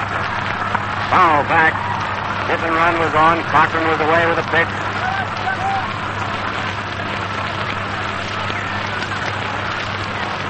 Cochrane comes back to first now. As Gehringer waits outside the batter's box. Now he's in. French has a new ball to pitch. Gets the sign from Gabby Hartnett. Fastball high outside. Ball 1. 1-1 on Gehringer. Score tied at 3 runs. We're in the 8th inning with Cochrane on first and 1 man out. 7th inning. 1 on, 1 out. 1-1 on the batter. French steps off the pitcher's rubber. Gets back on again. Cochrane steps out of the batter's box. Gehringer standing right on first base. There's a lot of skull work going on here. All right, we're ready to go. Gehringer pops on that pitch, an infield fly. Phil Cavarretta shouting for it. He has it halfway between first and the plate for the second out. And this brings up Goslin with no hits and 3 times at bat. Not hard to get them on today, but it's hard to get them around.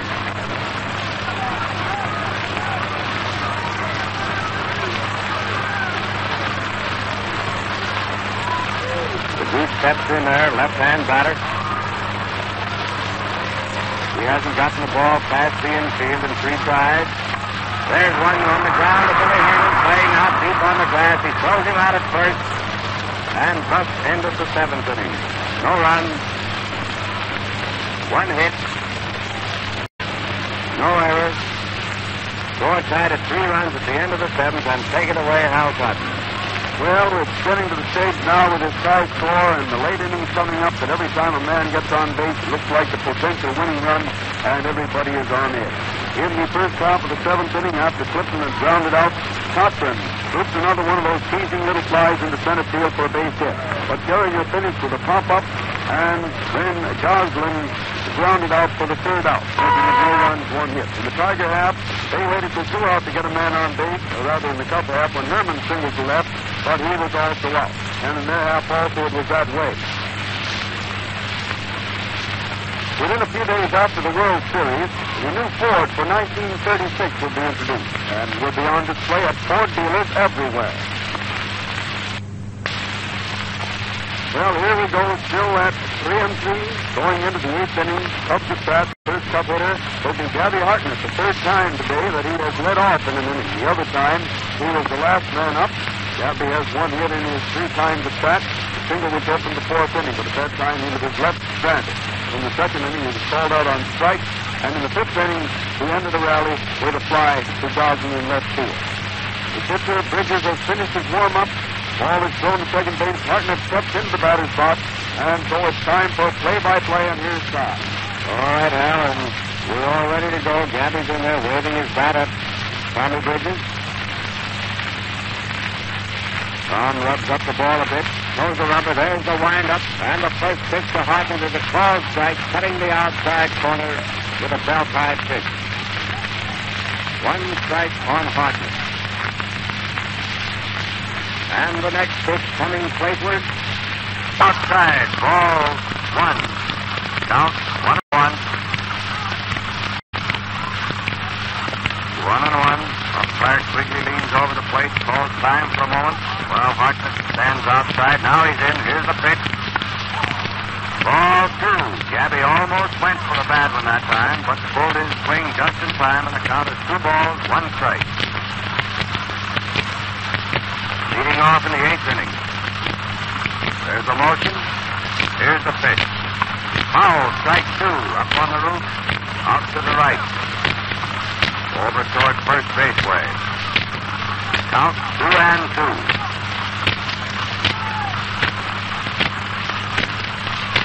One of these teams better get some runs pretty soon, unless they want to go into extra innings again. Count is 2-2. And the next pitch is hit a single into left field, hit on the ground between Rogel and Clifton for Hartnett's 2nd hit of the day. That's the 2nd time he has opened the inning with a hit. In the 4th inning he did that. The next 3 men were easy. We shall see how it turns out in this inning. Demery is up with Hartnett on first. Nobody out in the 8th inning, and the score tied at 3 runs. That may be the winning run on first base. You never can tell. Demery bunts foul. Strike 1. Cubs are playing for that 1 run, figuring that should be enough.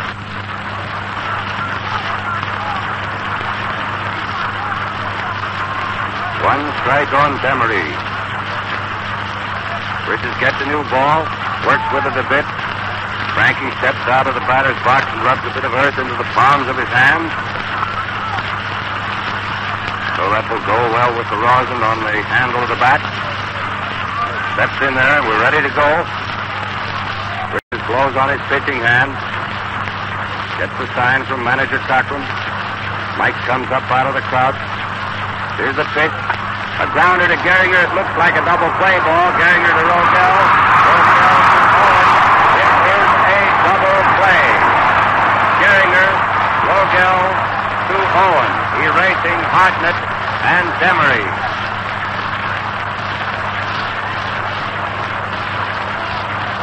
out. Nobody on. And Phil Cavarretta is up. That ball was really a tailor-made double play. It hit right at Gehringer. All the cast had to do was pick it up and toss to each other and make it. Hit just hard enough to give them time. And the first pitch to Cavarretta, a slow curve on the inside corner for a called strike. Phil has had one hit in 3 times at bat. Bridges' arm goes up for the next one. Cavarretta leaning away from an inside pitch for a ball. And the count is 1-1.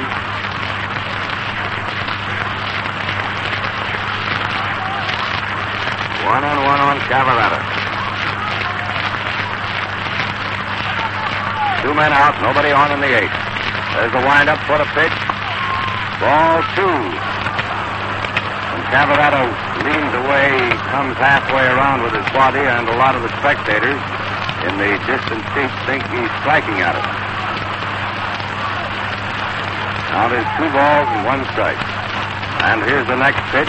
He swung at that one and fouled it off the end of his bat with a fastball off that outside corner to a left-hand hitter, and the count is 2-2.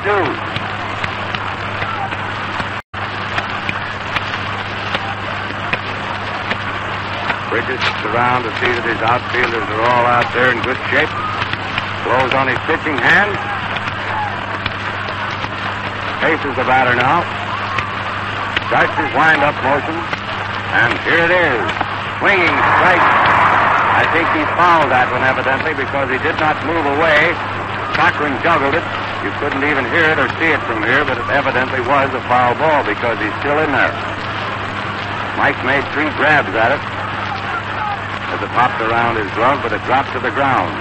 And the count remains 2 strikes and 2 balls. He struck him out swinging that time, going for a low one. No run, 1 hit, no error. Hartnett opened the inning with a single to left. Demery hit into an easy double play. Gehringer, Rogel to Owen, and Cavarretta struck out, swinging.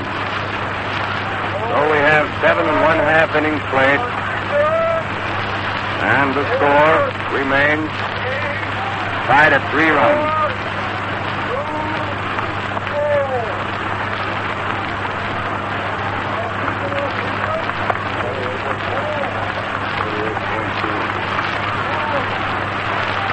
The official attendance just announced 48,420 cash customers. Now we go into the Tiger half of the 8th inning. The first man up is Pete Fox. Fox had a double to left the first time at bat, and the last 2 times up has flied to Galan in left field.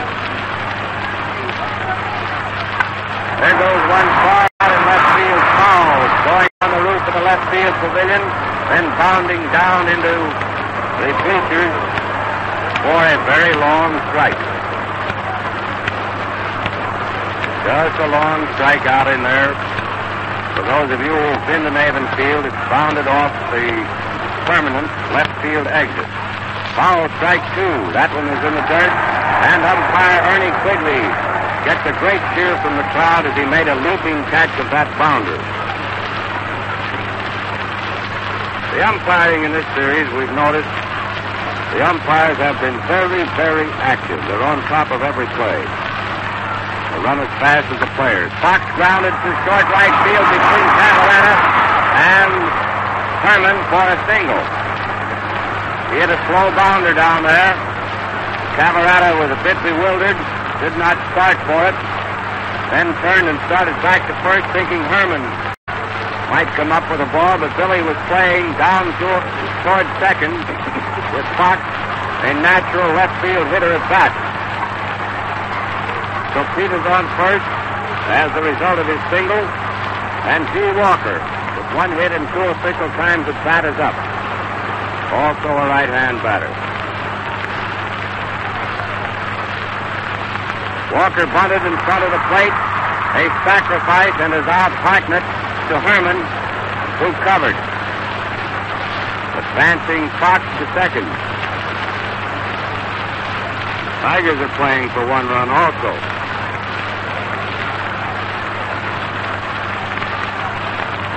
Fox on second, one out. Bill Rogel with single and a double and 3 times at bat is the hitter.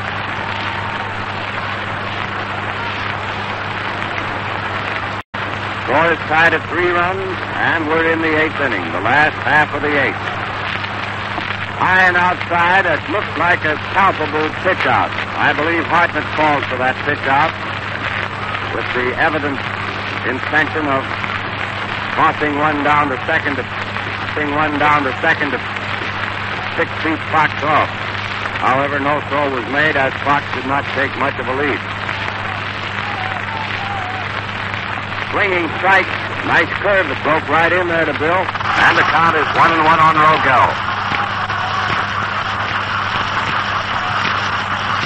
Hartnett has pulled Chuck Klein into a short right field position and swung Frank Gehringer over more into left center field, out near the screen in regular left field position for a right-hand batter. Rogel howls down first base way. Strike 2. Count is 2 strikes and 1 ball. Bill was trying evidently to push that one down there in the rather untenanted part of right field, which put towards center shallow. It would have been a good place to punch one. However, Bill to pitch, just a foul strike, and the count is 2 strikes and 1 ball. Fench is ready. There's the stretch. Here's the pitch. Swinging strike 3, and Fox is retired for the second out in the 8th. Rogel, rather, with Fox still on second. Marvin on, got his first hit in the 6th inning to tie the score, is now up. First hit of the series. They're going to give Hohen an intentional base on ball to bring up Tom Bridges. Ball 1, ball 2, ball 3,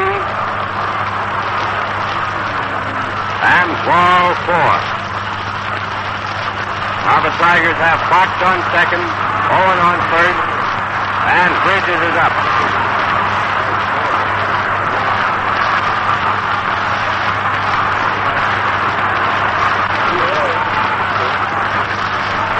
Bridges is the batter with a score tied at 3 runs, 2 men on and 2 men out.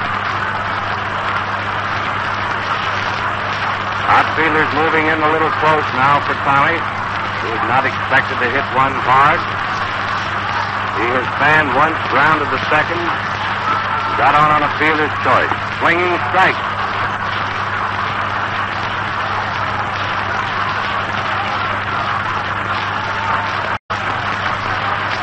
He forced Owen at second in the 4th inning,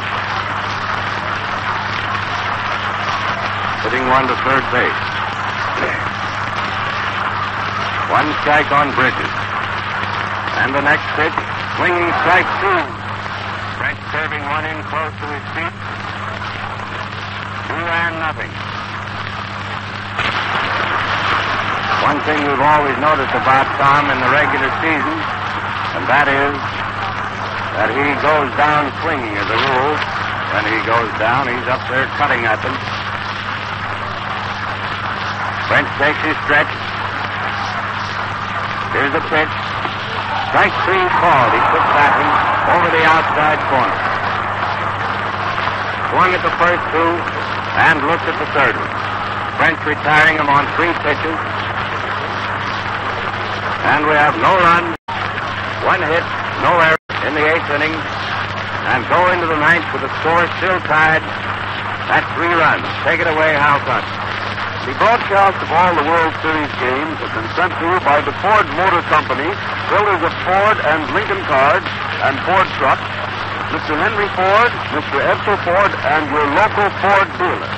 The new Ford for 1936 will soon be introduced and will be on display at Ford dealers everywhere. Well, in that 10th, 8th inning, both teams started off identically, but finished up a little differently, all balls neither score.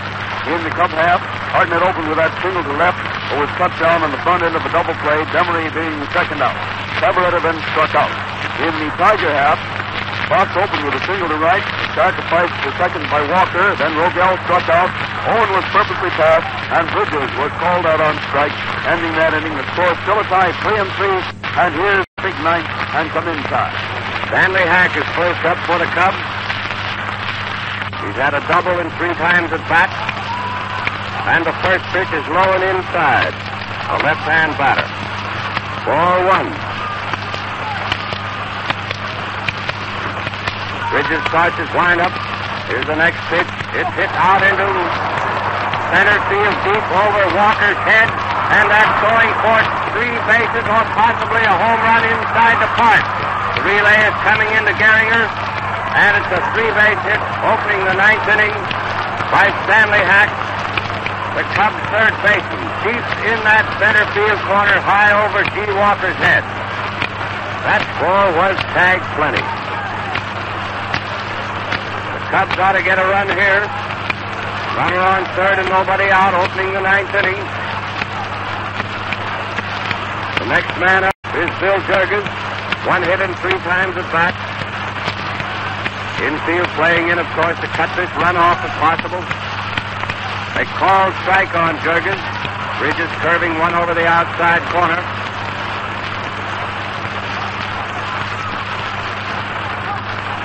Boy, this fella Hack sure tied into that one. He beat off. And the next pitch, Cavarretta swung at a low one for the second strike. Count is 2-0.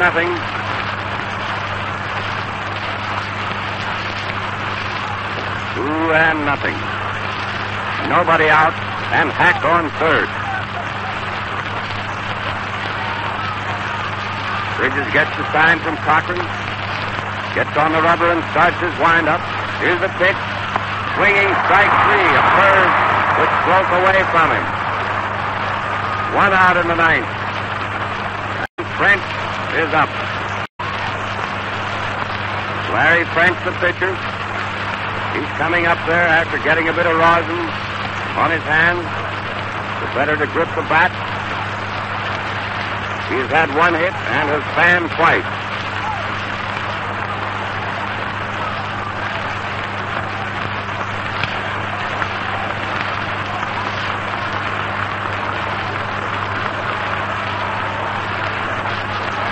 All right, we're ready to go. And the first pitch, he steps out and swings. Strike 1. Hack was halfway home. Running up on the pitch. Looks as though they might have been going to have a squeeze play here to get him home. Still may have it. You never can tell. There's the windup. Swinging strike 2. And the count is 2-0 on French. 2-0. 1 man out. Hack is on third. Bridges gets the sign, takes his time. His arm goes up in the motion. Here it is. A grounder to Bridges. He thrusts the runner back to third, then throws the batter out for the second out. Easy bounder right back to the box. Bill Rogel patting Tommy on the back. And now the Tiger infield can back up. With 2 men gone. And Augie Galan is up. Augie has had 1 hit and 4 times at bat. Single in the 3rd inning. Left-hand batter.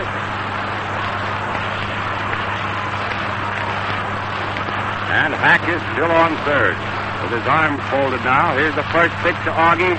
Almost a wild pitch. Cochrane saving Bridges by making a great stop of that ball which hit just in front of the plate. Mickey staggered all over the plate, kicked dirt on it, and umpire Bill Quigley has just dusted it off. 1 ball.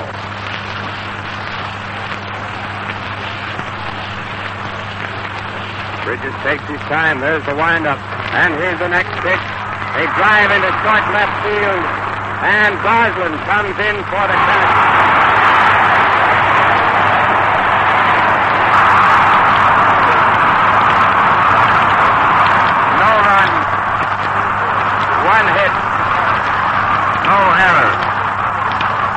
opened that inning with a long triple over Walter's head into deep center field and remained on third base while Bridges fanned Jurgens. French grounded to the pitcher, and Galan ended the inning with a fly to Goslin in short left. The score still tied at 3 runs, and we pause for station identification. This is WMAQ, the Chicago Daily News Station.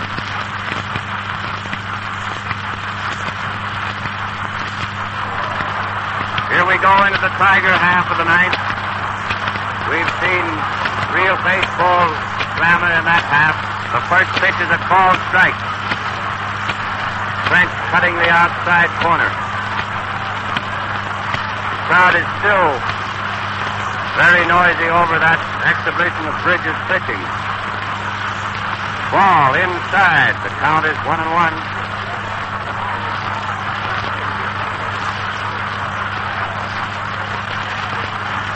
1-1 on Lee Clifton, leading off in the Tiger half of the ninth. He fouled the next pitch into the dirt, strike 2. Now there's 2 strikes and 1 ball.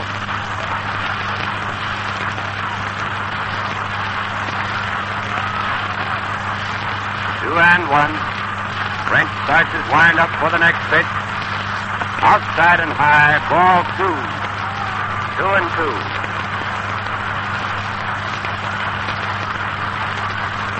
Larry gets the sign from Gabby Hartnett. Brushes the dust away from the pitcher's rubber. His arm goes up in the motion. Clifton fouled into the upper deck off first base way. And there's a scramble for that apple. Count remains 2 strikes and 2 balls. French starts his wind-up for the next pitch. Ball 3, outside, 3-2.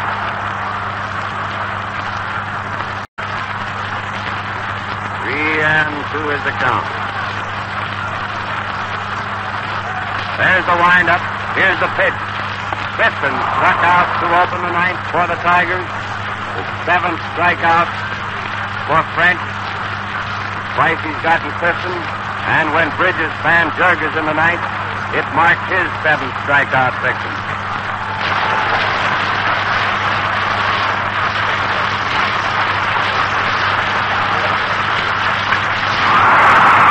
Next man up, Charlie Gehringer hits a single off Billy Herman's glove down near second base. I'm pretty sure they'll call that a single. It was a very hard chance. Or Mickey Cochrane, rather. He went way down near the sack. And it's a hit. Watching the scorer there. Cochrane's 3rd hit of the day, and here comes Gehringer with 2 hits in 4 times at bat. Each pitcher has struck out 7 men so far. It is a real ball game. Ball 1, way outside to Gehringer, the left-hand batter. Over in the right-hand batter's box is where Hartnett took that pitch. French gets the sign. He's ready to go. There's 1 man out and Cochrane on first. Ball 2, another curve outside. 2-0.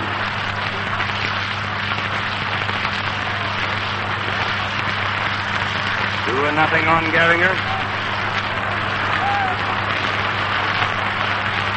The Cubs have 12 hits and the Tigers 11 so far.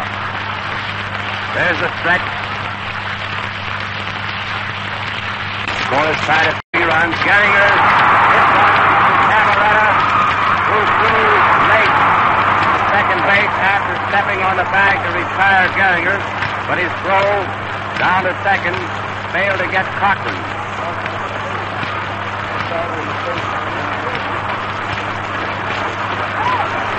Cochrane is on second with 2 men out. Gehringer out at first. Cavarretta unassisted. On a hard smash down the first baseline. Still knocked the ball down, then picked it up, stepped on the bag, and threw to second base, trying to get Cochrane.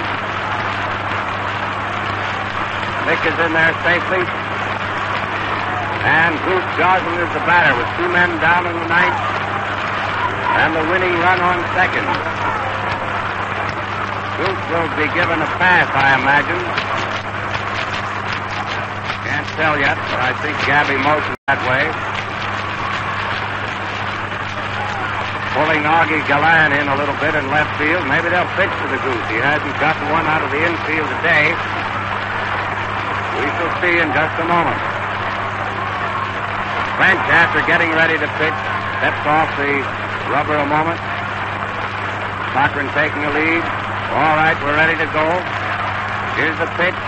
Goslin fouling that first one down first baseline. Strike one. They're pitching to him. There's no walk here. One strike on Leon Goslin. Crowd is in a continuous uproar.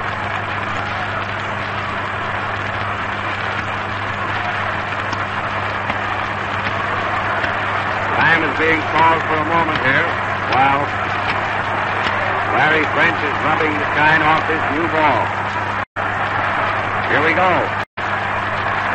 And next pitch, Goslin line Herman's head. Coming home. He scores the winning run, and the World Series is over.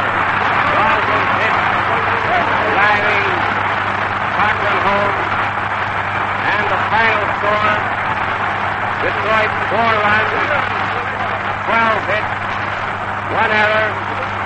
Chicago 3 runs, 12 hits, no error. The World Series is just about over. The Tigers winning it 4-3.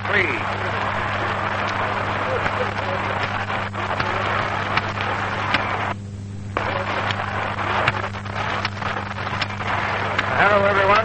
This is Coach Carter. The place is just absolutely gone mad. That was the most astounding thing. And the last hit went all the way out, went over the center fielder's head, and the winning run came right over home plate, and the stand just went completely crazy. Paper fluttered down. The umpires didn't even bother to stay. They just began to run before even the ball had hardly got to the ground. The paper is beginning to litter all over the place, just like snow, shall we say. The crowd is rushing right down here in front of me. Most men, women, and they're all crowding around the Tigers' dugout. It looks like a complete mad mob. I'm trying to lean over the press box here. It's like on the very edge of a cliff, looking right down on top of everybody else. And my 2 assistants, Hal Cotton and Ty Tyson, have gone down to the dugouts of these 2 teams to try and see if they can't get these boys on the air for you. But nevertheless, I've never seen such a crowd. Have you ever been like a child on the beach in the sand, and you build up a great big pile of sand and you dam it up with a little wall? Then you break the wall and you watch all the sand flood right out onto the level space right in front of you. Well, here are all these people flooding out from that great enormous sand into the left field bleachers. Color, green, pink, red, brown, everything you can possibly think of. They're walking all over the place. They're walking little tiny figures. Have you ever played with toy soldiers and you move them all over the ground and you have a little green patch of ground and you've seen all these people flooding to one spot? Well, they're all making out of this one stand and racing down here to the Tigers' dugout, who have brought for the first time in the history of baseball, of Detroit's baseball anyway, a championship since 1887. And think of what this town is going to be tonight. It's the most amazing thing that you've ever seen, and of course you've listened to the game, but the tension has been terrific. It's been a ding-dong battle all the way. In the first inning, Detroit got 1 run. Just a minute, I see that all these people, a lot of them are flooding out through the other gates. Some people are going out there, they think they've had enough. But first of all, Detroit got 1 run. And then in the 3rd inning, Chicago tied that up. Now that was 1-1. And then in the 4th inning, I'm reading from the scoreboard, Detroit got another run. So that made 2-1 in favor of Detroit. And then in the 5th inning, Chicago came right back and hit 2 runs. So consequently, that was 1 up to Chicago, and they led with 1 run. On the 6th inning, Detroit tied it up again, and there it stood. Even until this extraordinarily, very, very dramatic 9th inning. Let me read you I made a lot of notes while we were going along. Oh, this crowd is perfect. They're terrific down here. They're just milling and shoving and trying to push their way into the Tigers' dugout, but there are police down there. They're trying to hold them back. And there are people even standing on the roof. There's one man trying to climb in upside down from the roof. And there are women walking there, too. There's just one man trying to help a woman to get over the top. But there doesn't seem to be much success, and the crowd is dividing part of its time between watching this woman trying to get back again and the players, one or two of them. Ladies and gentlemen, just a moment. Which dugout do you wish me to send you to the Detroit? Well, Ty Tyson, ladies and gentlemen, is down at the Detroit dugout, so let me switch it down there to you. All right, Ty, take it away. This is Ty Tyson down in the Tigers' dressing room. And here we have manager Mickey Cochrane and Goose Goslin. First of all, manager Mike is going to talk to you just briefly while I get a hold of Tommy Bridges. Thanks, Ty. Hello, everyone. I want to say this is the happiest day of my life.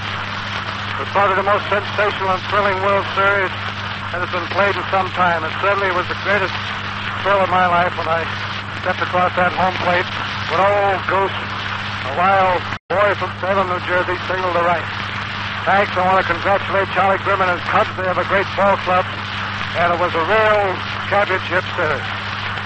Here's Goose Goslin. Thank you very much, Mickey. Here's Goose Goslin, who drove Mickey across with a winning run, a $2,000 run. Hello, folks. The Cubs are a great ball club, and I was more thrilled in this game. I think I felt like everything depended upon winning this game. And the Cubs is a good young ball club, and everybody said they weren't so hot, but we found them very hot. Thank you. Thank you very much, Goose Goslin. Tommy Bridges is coming up here right away, the winning pitcher who won both the games that he started in this World Series for the Tigers. Here he comes with Hal Totten towing him up, smoking his cigarette. He's in his undershirt, but he's very happy to want to say something, Tommy. Hello, everybody. Everybody's pretty happy around here right now. Okay. There's entirely too much confusion going on here for anything more. The boys are starting their pennant-winning and World Series-winning jollification. So this is Ty Tyson turning it back upstairs to Bob Carter. Well, here we are back again upstairs in the press box, and thank you, Hal, and thank you, Ty. Ladies and gentlemen, I think that I would like to add my word, if I may, to the extraordinarily good work done by Hal Totten and Ty Tyson. And may I send this report once again back to Hal Totten, who's got something else to say to you. Take it away, Hal. Oh, he's not quite ready. You see, ladies and gentlemen, we're all the way down in the dressing room, right at the bottom of the stadium, and we're all the way up here. And we've got to work this business by engineers all over the line. All right, it's going down now. All right, take it away, Hal. He hasn't even said no or even backed away from this microphone. First, I want to introduce to you the grand manager of the Cubs, Charlie Grimm. Charlie, how do you feel outside of feeling disappointed, of course? Well, I feel disappointed, of course, but I feel happy that we were beaten by a grand ball club. And my ball club is also a grand ball club. It was a tough series all the way, and I think it was very evenly matched. It was just a matter of who could get one more run than the other ball club, and that's the ball club that won. Thank you, Charlie. Thank you very much. And now, Gabby Hartnett said he'd come over here, and Charlie, you want to find Lee off? He may be in the shower by now. In the meantime, Lon, come here a minute, will you? How do you feel about this ball club that beat you today? I think they're one of the best ball clubs I ever saw, and I think we battled them. We give them the best battle that people in the World Series have seen in many a day. And so I only hope that we get to play them again and another one next year. Well, thank you, Lon Warnicki. And here is Gabby Hartnett, the captain of the Cubs. Leo, what have you got to say about this? Well, folks, you know, anybody hates to lose, and I'm a tough loser. But you got to give the Detroit Tigers a world of credit because they're a great hustling ball club. And also a world of credit to their leader, Mickey Cochrane. Thank you, Leo. Thanks a lot. I would like to get Larry. I know Larry Fench feels terribly about it all. And I'd like to get Billy Herman tapped. We're trying to round them up. The Cub players are mostly around here in the mood, as we might say. Several of them waiting around the rubbing table. And Dr. Andy Lotshaw is rubbing one of them. Here's Billy Herman over here. Bill, come here a minute, will you? Billy Herman's the boy that hit that home run that shoved the Cubs ahead today, and they held that lead for a little while. Bill, how do you feel? I think the Detroit Tigers are a good ball club, but I think they beat a better ball club. That's the old scrapping spirit that keeps them going. And I don't know if Larry is still over there in the showers or not. Larry is in the showers. I know he doesn't feel much like talking, but sometimes I'll come over and do that. Woody, come here a minute, will you? Here's the captain of the Cubs, Woody English, the boy who is captain and does most of the backing up. He's the boy that fills the holes when they come. What do you got to say, Woody? That was a great series. I think the team that got the breaks won. Pretty evenly matched, both of them. Thank you. It was a great series, wasn't it? And now, ladies and gentlemen, I think we've just about exhausted the number of boys who will talk here. The dressing room isn't downhearted, and yet they're not cheering naturally. And we hope you've enjoyed what it is. And now we return to Bo Carter up in the booth. Back upstairs, ladies and gentlemen, in the press box with Bo Carter. And I'm looking down over here at the people right down below the Tigers' dugout. And I think they're trying to wait for the Tigers, the victors, to come out. And if they ever do, they're simply going to get mobbed. There are probably somewhere about 5,000 to 6,000 people. Jammed so tight, I've never seen people jammed like that before in all my life. And there's one wag who's standing on top of the Tigers' dugout on the roof giving cheering signals, and these four people jammed tight together trying to answer him, and they're swaying to and fro. And let me also add, if I may, what I was going to say a minute ago. The splendid work done by Hal Tyson and Ty Tyson and Hal Thompson. They've been up here every day covering this game day after day, and it's an awful tough job with all these people here. And my hat's off certainly to them. You have received the broadcast of all the World Series games with the compliments of the Ford Motor Company. The sponsors will be amply repaid if you have enjoyed these broadcasts. And we congratulate the winners, the Detroit Tigers World Champions for 1935. And also compliment the Chicago Cubs for the outstanding brand of baseball played during the entire series. And we wish them both a successful season in 1936. In the meantime, watch the Fords go by. And this is Bo Carter signing off from Navin Field, Detroit, and also for Hal Thompson and Ty Tyson. And so we will now return you to our studios.